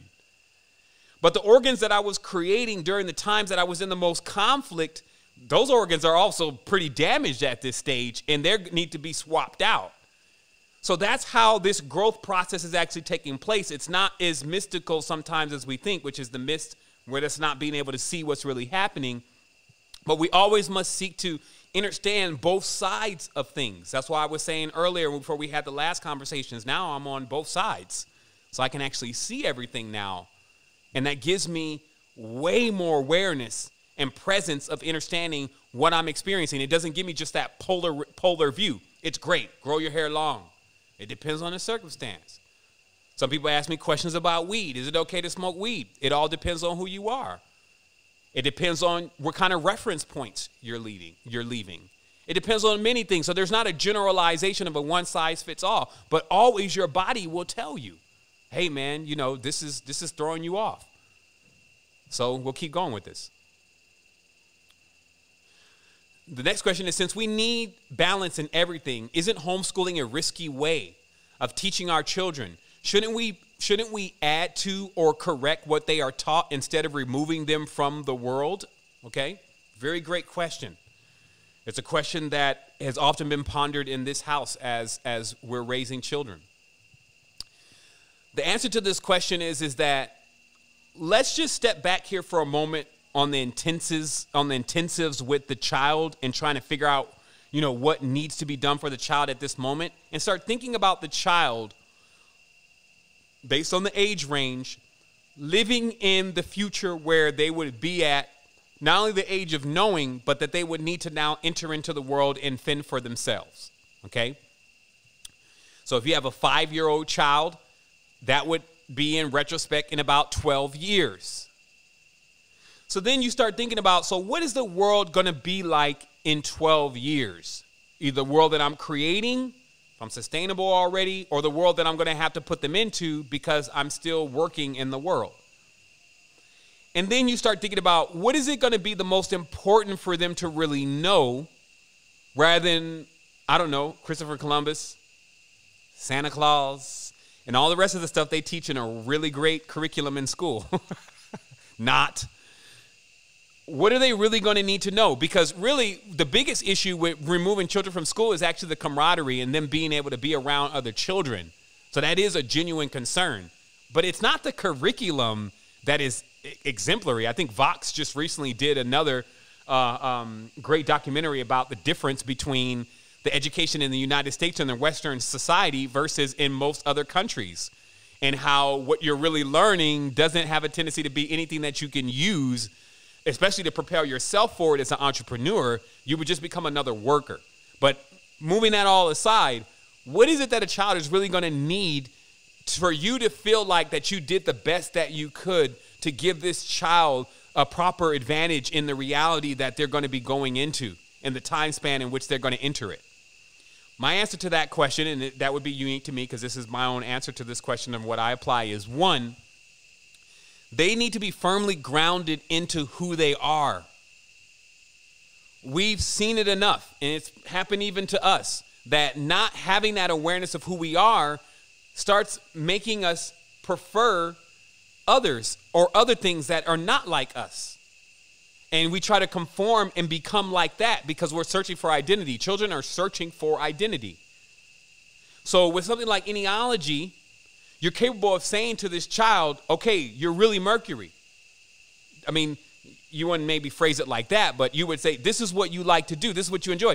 And you would see this. You don't even have to teach a child directly like that. The best instructors actually don't let who they're instructing even know that they're being instructed. They just start building that around them. So if you know that this child is Mercury, you start bringing this child into the awareness of other languages and bringing this child into the awareness of the things that resonate with that energy.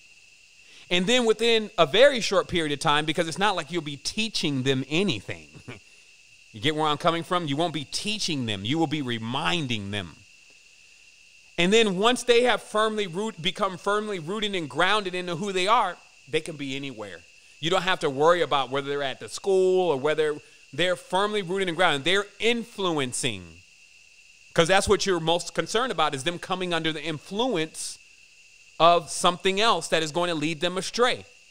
So now that they have gained their awareness and been seated into who they are, now they are going to influence. And then at that case, we would want them into spaces where there are other children that are not at their level of awareness. I want to see children mentors, children retreats that are run by children, not adults, right? But that's how we work with that. And even further, children are going to need the ability to communicate. I can't say that enough. Children are going to need the ability to communicate with all types of different kinds of ideologies. So basically, the archetypes, they need to know how to speak. If it's a number 5, I need to know how to speak to a number 2. I need to know how to speak to a number 9. Why? Because when they master that, and I'm not saying this is, the first thing is that they need to know themselves. Okay, this is just like Ennealogy. We start off first by teaching you about yourself. And then we start working with getting you aware of what goes on with other numbers and how they communicate. But the reason why this becomes so important is that the future is not a place where you go and study something like just STEM, and then you're getting this job because you study STEM, right? Nothing could be further from the truth. It's another tangent. You know, they're saying teach the children STEM and the science and the technology and the engineering and what is it, science, technology, engineering, and mathematics. You teach them that, and they're going to be ready for the future. We're doing it again. We're doing it again. That is another play. They're not looking for, and by the time this child comes to age of 18, 19, they're not going to be looking for a child that just went through STEM. Technology is going to make a quantum leap where that's not even going to be a part of what is needed. Everything's going to be templated, bolt on, out of the box, as they call it. It's going to need no customization. It's already going to be ready. And when it makes its customizations, it'll do that by itself. But what it cannot do is it does not know how to harmonize and how to communicate with who's making the decisions, with who's going to be there running the show or running those things. Also, even if that's not a part of where you want to go with your child in the future, as far as working in those kind of fields, it could be just working in a community. If this child does not know how to communicate, it's just going to be conflicts, and they're not going to know where they really fit in. So when you teach the child who they are and how to communicate, they can thrive in any environment, is what I'm saying. They will excel beyond even a person who's been doing it for 20 years. They will go right in and get a job that another person just came in and was interviewed and had 20 years experience, and this other person comes in, this child that has this ability to communicate and knows themselves, and the person doing the hiring will hire them because they like them. That's it. Through that conversation, it was like so much clicking. I like this person. I like it versus that other one that's been to the professor. He's all, he's got all of his, his books and his credentials, and he's got the personality of a cardboard box. And then the interviewer comes in, and, that's generally also the person who had the communicative skills too. So they're more of a people person. And then now they're sitting in front of an inanimate object, basically, after the person has numbed themselves through the compartmentalizations of this system. Versus when a person that knows how to communicate, especially with Ennealogy, comes in, what's happening? The person's only seeing a mirror and a reflection. This is, man, I remember when I was that age. I was just like that. This is what goes on because this is the energetic field. Remember, we're spirits. So all these spirits this spirit is being enveloped and influenced by another spirit. That's why we say, I used to say that the strongest mind wins, right? All is mind. So what I'm referring to is that when this big aura walks in the room, it can be felt. So this child walks in the room, or was a child, and then the interviewer is there. They're feeling this person. I'm feeling you. I'm going to give you a shot. I know you don't know how to do any of this because this is generally how it comes across. These kind of people, also, when you know yourself and you know how to communicate, you can really learn anything. And since most jobs are not based on if you learn the skill, but whether you have the experience, if you can learn what the skill is pretty fast, then you actually supersede someone who's already been to school for it but never worked in that position. I'm just giving you a full layout here. This is something that obviously I've thought about heavily, right? To come up with solutions. I got to apply the solutions in my life. So that's what I'm saying. So when that being gets in there, they're going to like, you know what? I'll give you a shot. We'll go through orientation. I'm going to put you under Jim. We'll come back in a month and reevaluate the whole thing and see if you can keep the job. And within that month, people are like trying to put him on the shoulders. If they fire him, others may quit. So that's what I'm saying. You got to start really putting this thing together in your own projection and seeing what's happening, being the fly on the wall, if you may, to the situations that are going on in order to prepare your children properly for what's going to be occurring in the future. So the next question here is, what about the young people who are more and more experiencing these frightening visits of negative, dark, demonic beings? What's the best way to change something like this from happening and to fix it? Okay, and at this stage, I will refer to children that are at before the age of knowing. Okay, so this is like 12, 13. And the reason why I'm saying that is because, when you start going at your child, because they say, the Khalil Gibran statement is the most intrinsic to how we're raising children. And it basically says that you can do your best, like a bow and an arrow. You can do your best to shoot this arrow straight. But once you let it go, now that's it. You can't take an arrow from the air and move it around a little bit so it hits the bullseye.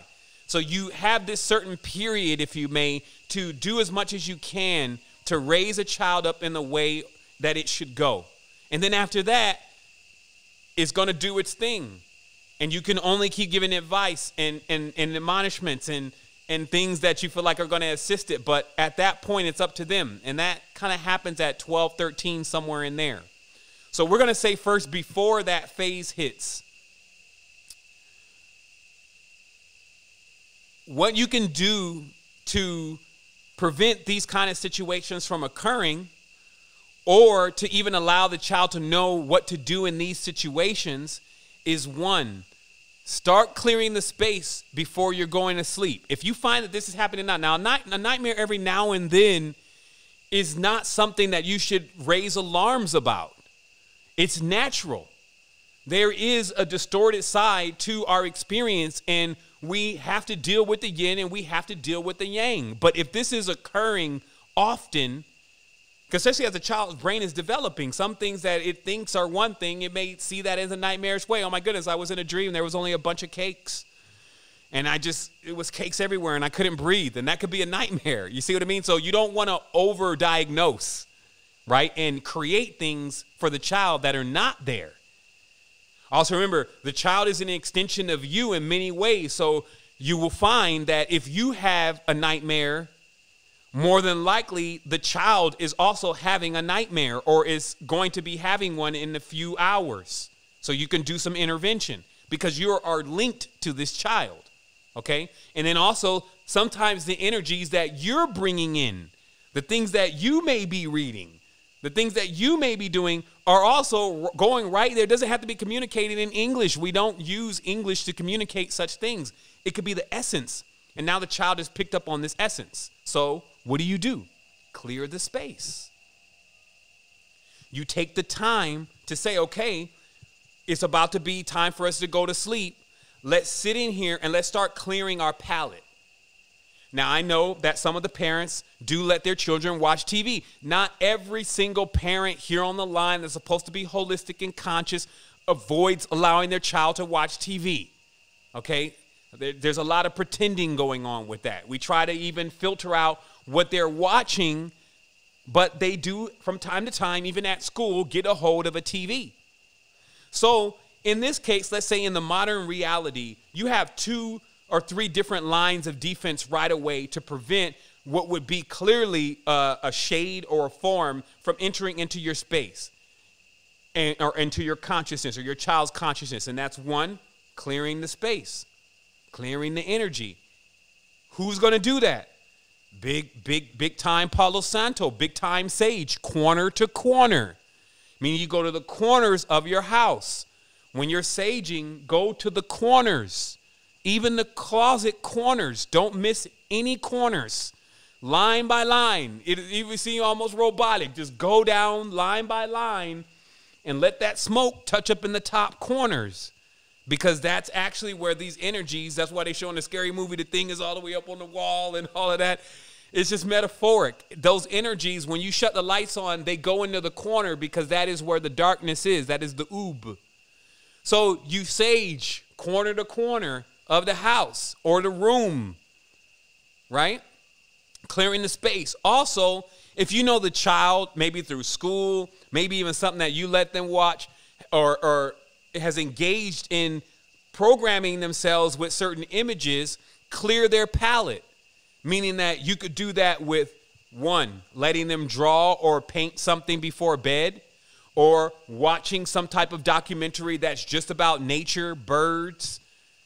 Clear the palette. So that way they basically put a layer over all those images and interactions. And with that, you will probably be able to decrease 60 to 70% of these phantoms from being a part of the consciousness or the energy that is moving through the space. But then also remember that we're on a planet that we don't really know that much about. We're in a body that we're just now figuring out and exploring and discovering. There's a lot of other life forms and different kind of things moving through here at different times and different seasons. So don't overdiagnose the situation as being that somehow some demon has taken over everything, because when you do that, you give the charge to those kind of things.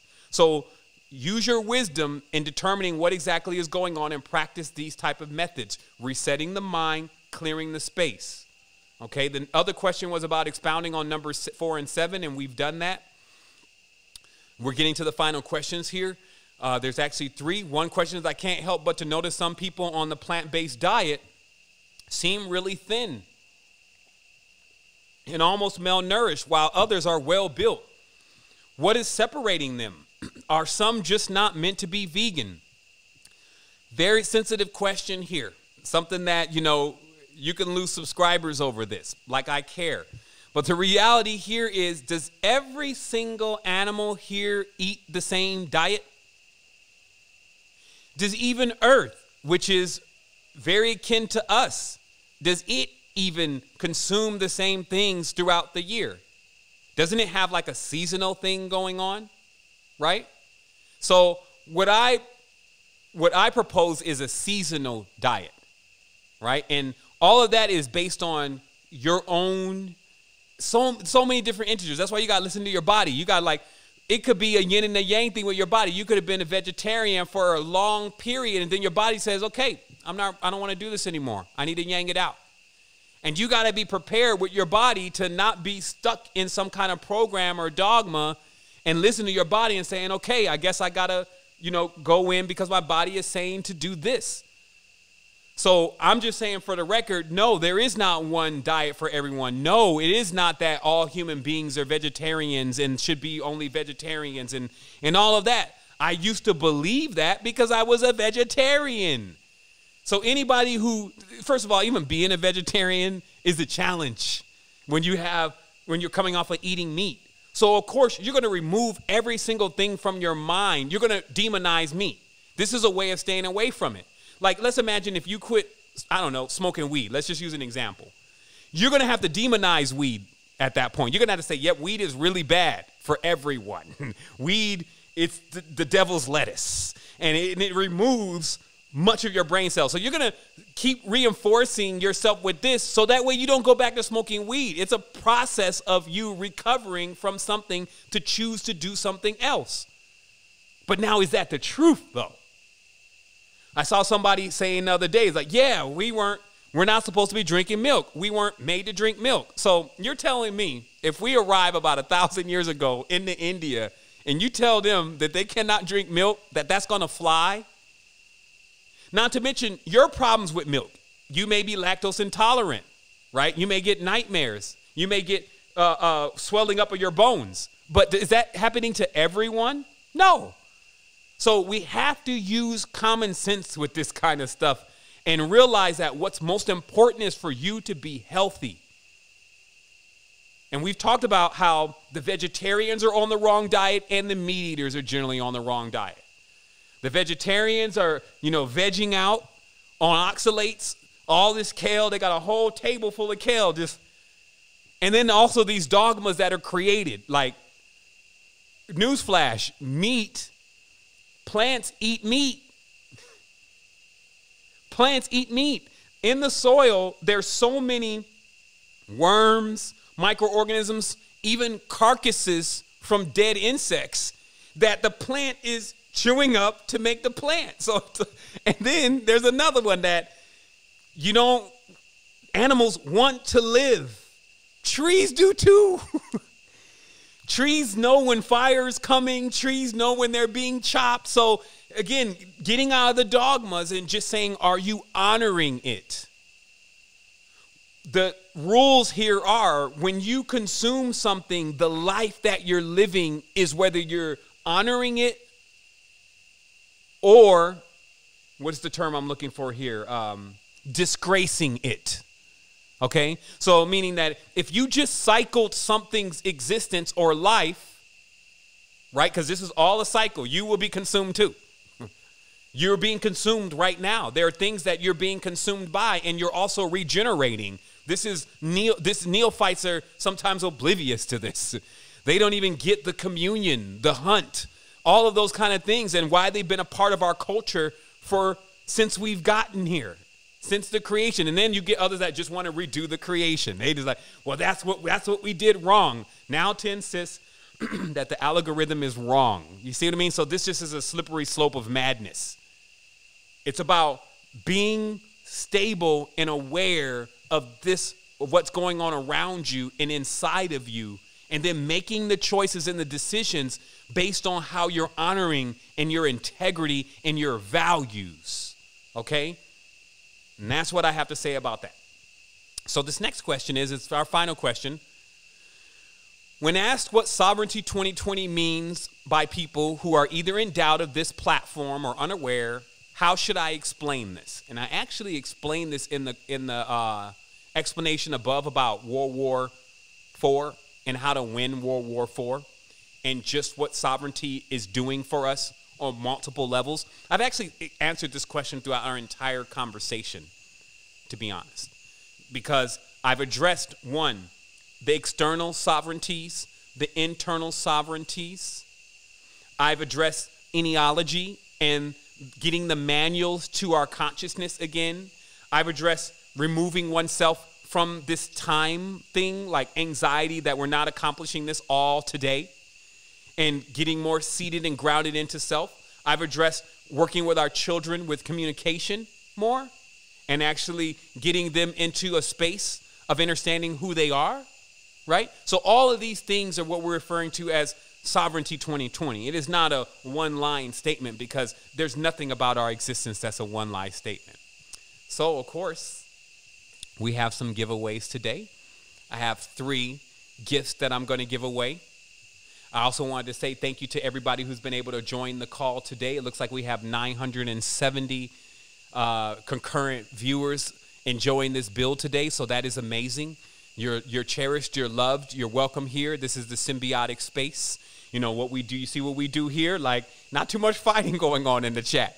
Everyone's here to assist each other. If you come up with a problem in this chat, you're going to get 10 solutions. Like, I may be saying something over here. Like, somebody will ask a question, another person answer the question. That's how we roll. That's how we do this. In ambassador training, it's even more of that. However, it is a work in progress. I know some want instant perfection. It's almost like people deal with me like they're dealing with Amazon or JCPenney, like they have this return policy on their life. Like that, basically that we're under this obligation to be perfect for you. And that's not what we're doing here. I don't want you to mislead yourself into that. We're doing what we can.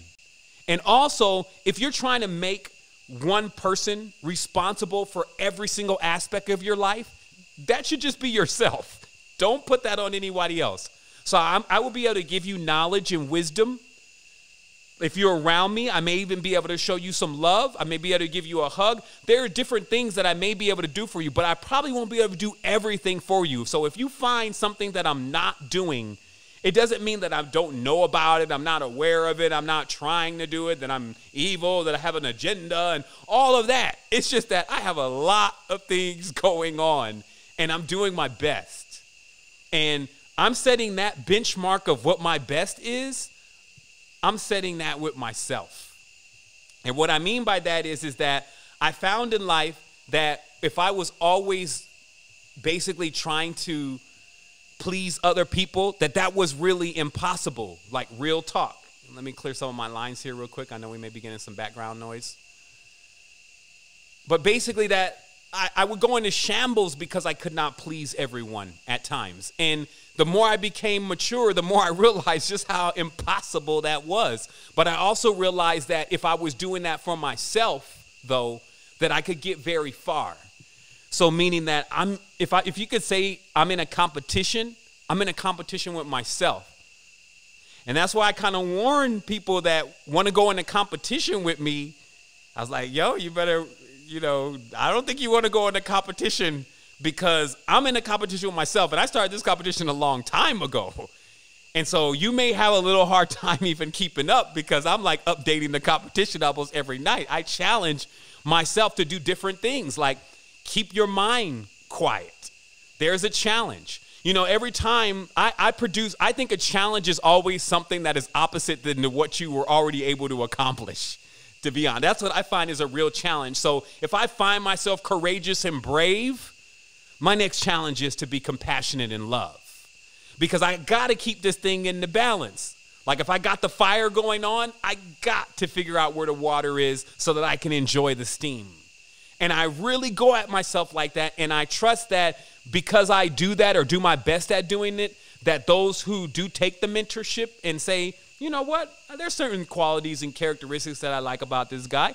I'm going to model certain things that I do on that it is based on the examples that I give. And that just be realistic for us being real or actual human beings, spirits, whatever is going on with us, unlimited, limited, unique, the same, all of that going on, that one can understand that when you're working with stuff like that, you really have to be on point with your balance and things. And that sometimes, especially when the moon moves in a certain way or the eclipse happens, you may not actually, it may not work out for you at that moment, but you live again. And in fact, you live forever. So let's do the drawing here. Let me get my screen capture ready. Today, let me look at my stuff here. Actually, I thought today was going to be a pretty shady transmission from it not being that great. And every time, meaning that because I came in and, I was like, especially coming off last week, it's like, how do you come after last week? And that's what I was saying. That's the competition with self. And I was like, man, I saw self from last week sitting there. I was like, how do you come after this guy? And then so I also felt that this was going to be a very grounding, and like I said, it was going to be a breathing in type of conversation and type of build. So I was like, that may not be as appealing. But now that I'm at the end of it, I'm like, you know what? This one came out for us very, very sound and very balanced. And I'm always enjoying when that happens, especially, even that we're able to transmit, seeing that every time we jump on here, there's always something going on with technology. So if you want to be entered into today's giveaway, the only thing you need to do is just type in wholeness into the chat. And what that does is that it enters you in for today's giveaway. We generally have giveaways every week unless we've given too much away. Like last week, there were so many gifts and gems. I felt like if I gave something away, then, we'd be glutton at that stage. So today, though, there was a lot of gems and things given. But since it's a Q&A, I want to make sure that we do our general weekly giveaway. So today, and let me just pull this up really briefly.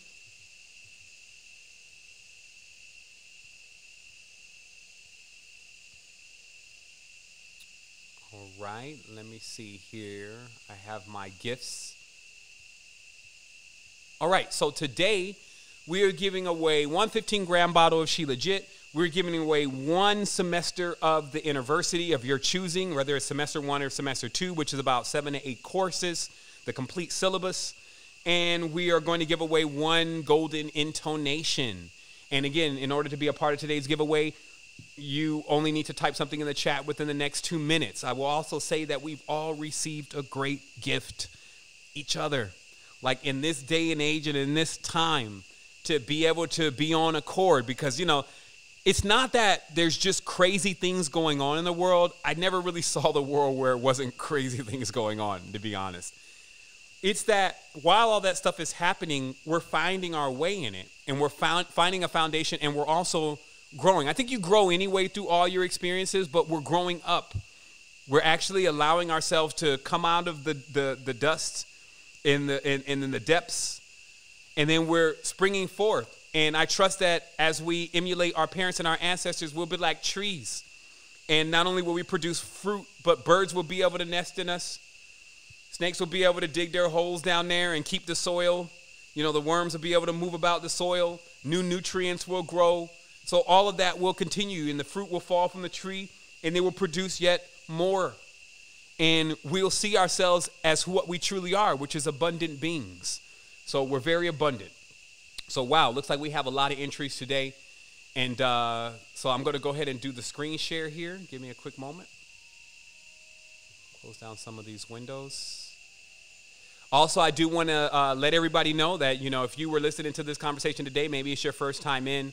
Maybe you're still a little bit on the fence about the whole thing. If you want to learn a little bit more about yourself and dig in deeper to what we're talking about today, if this flew over your head and some of the stuff that I said, it resonated, but it didn't make clear sense, you may want to consider joining Ambassador Training. Also, there's specialist training, but Ambassador Training, we have the 24/7 live chat going on with the tribe, always on the build. We obviously have things that we're constantly incorporating to assist with sovereignty. We do revenue shares with all the products that we're providing on the site.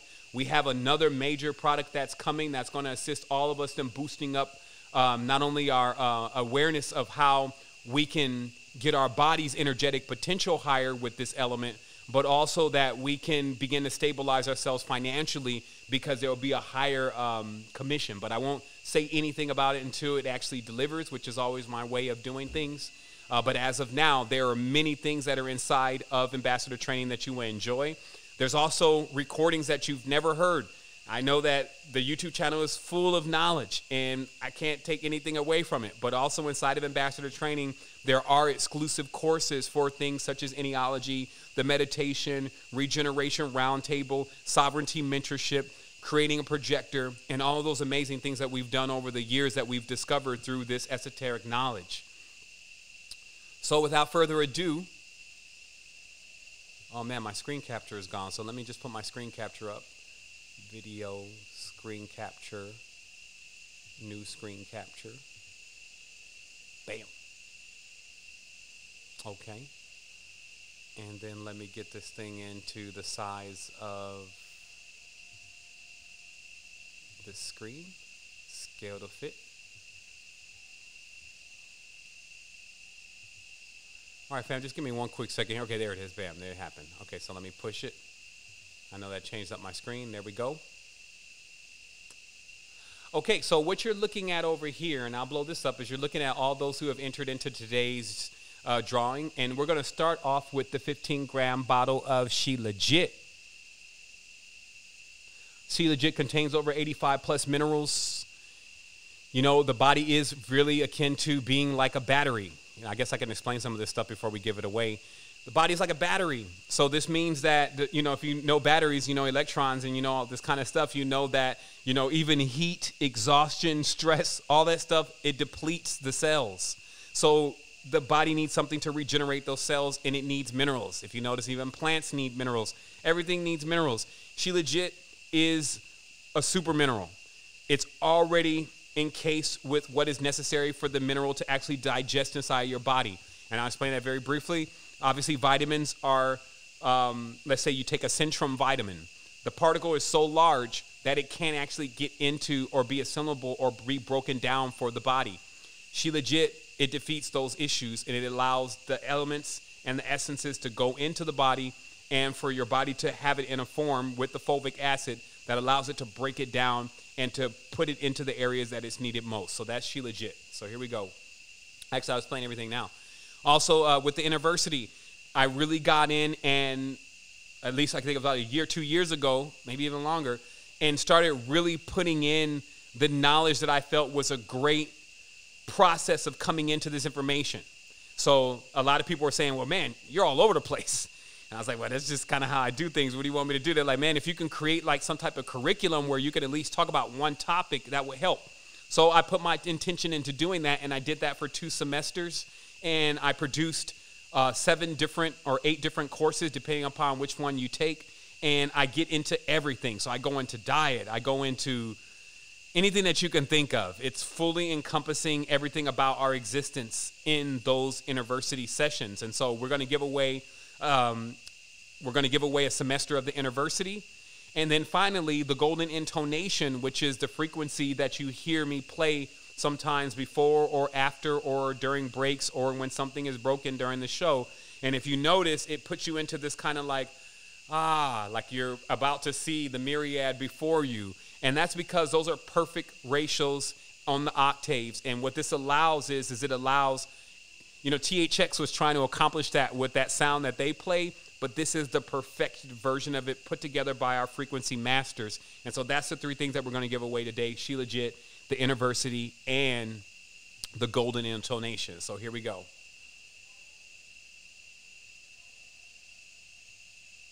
All right, I'm going to shut this window down, and I'm going to blow this up. All right, so for our first gift today, which is She Legit 15G. Where's my button at? Roll it. All right, so K9, Wholeness and Balanced Vibrations, you have acquired She Legit today. Where's my applause? I don't know if that's it because I can't hear my speakers, but I think that's my applause. Yeah, all right. Wholeness and Balanced Vibration. To redeem your gift that you've won today, you only need to go to secretenergy.com and go to the bottom right corner of the site and click on that button. You'll either get more than likely Sean or myself, and you just need to leave your first and last name. And because this is a physical item, your address and your email address, your physical address and your email address, and we'll post that to you in the mail, K9, Wholeness and Balanced Vibrations. All right, so this next gift that we're going to give away is actually an entire semester of the Innerversity. That's about a $300 value. And so we're going to roll it again, and here we go, roll it. And that goes to our brother Jason Lynch, Wholeness and Balanced Vibrations. I don't even know if that's the clapping button, so let me see. They made me clapping. Okay, it's not turned on. All right, anyway, I'll stop playing with it. Okay, so anyway, my little sound bite today. I have to try that next time. I'm probably talking over it right now. 4, 3, 2, 1, and it's over. Okay, I won't push it again. Thank you so much for joining and connecting with us today. and you got the luck with you today. So you can redeem your semester of the university by simply jumping into the chat down at the bottom right-hand corner of Secret Energy, and just let us know your email address and your name, and we'll get you enrolled. All right, so this final gift is for a golden intonation to keep the meditation going and to clear the space especially. And here we go. Bada bing, bada boom. I am StarDust, wholeness and balanced vibration. You have won the golden intonation for today. Again, thank you so much, everyone, for tuning in. All you need to do is contact us on the base of the website, and we'll be able to get with you. Give me just a quick second. Let me get my screens back under control over here. And here we are. So that's what we have for today. Secret Energy, episode 10. I don't think it disappointed. This is all the time that we've put together in order to be able to connect and to begin to know more about ourselves. Have a great day. Love somebody, cherish some things, get out there, dive into nature, see what this existence has for you. And if you felt depressed, just think about how you even get a chance to be depressed. Start really, finding different ways within yourself to be comfortable with who you truly are. We love you. We wouldn't do this if we didn't. And we've created a space where we all can connect and we can all share. So thank you so much. See you soon.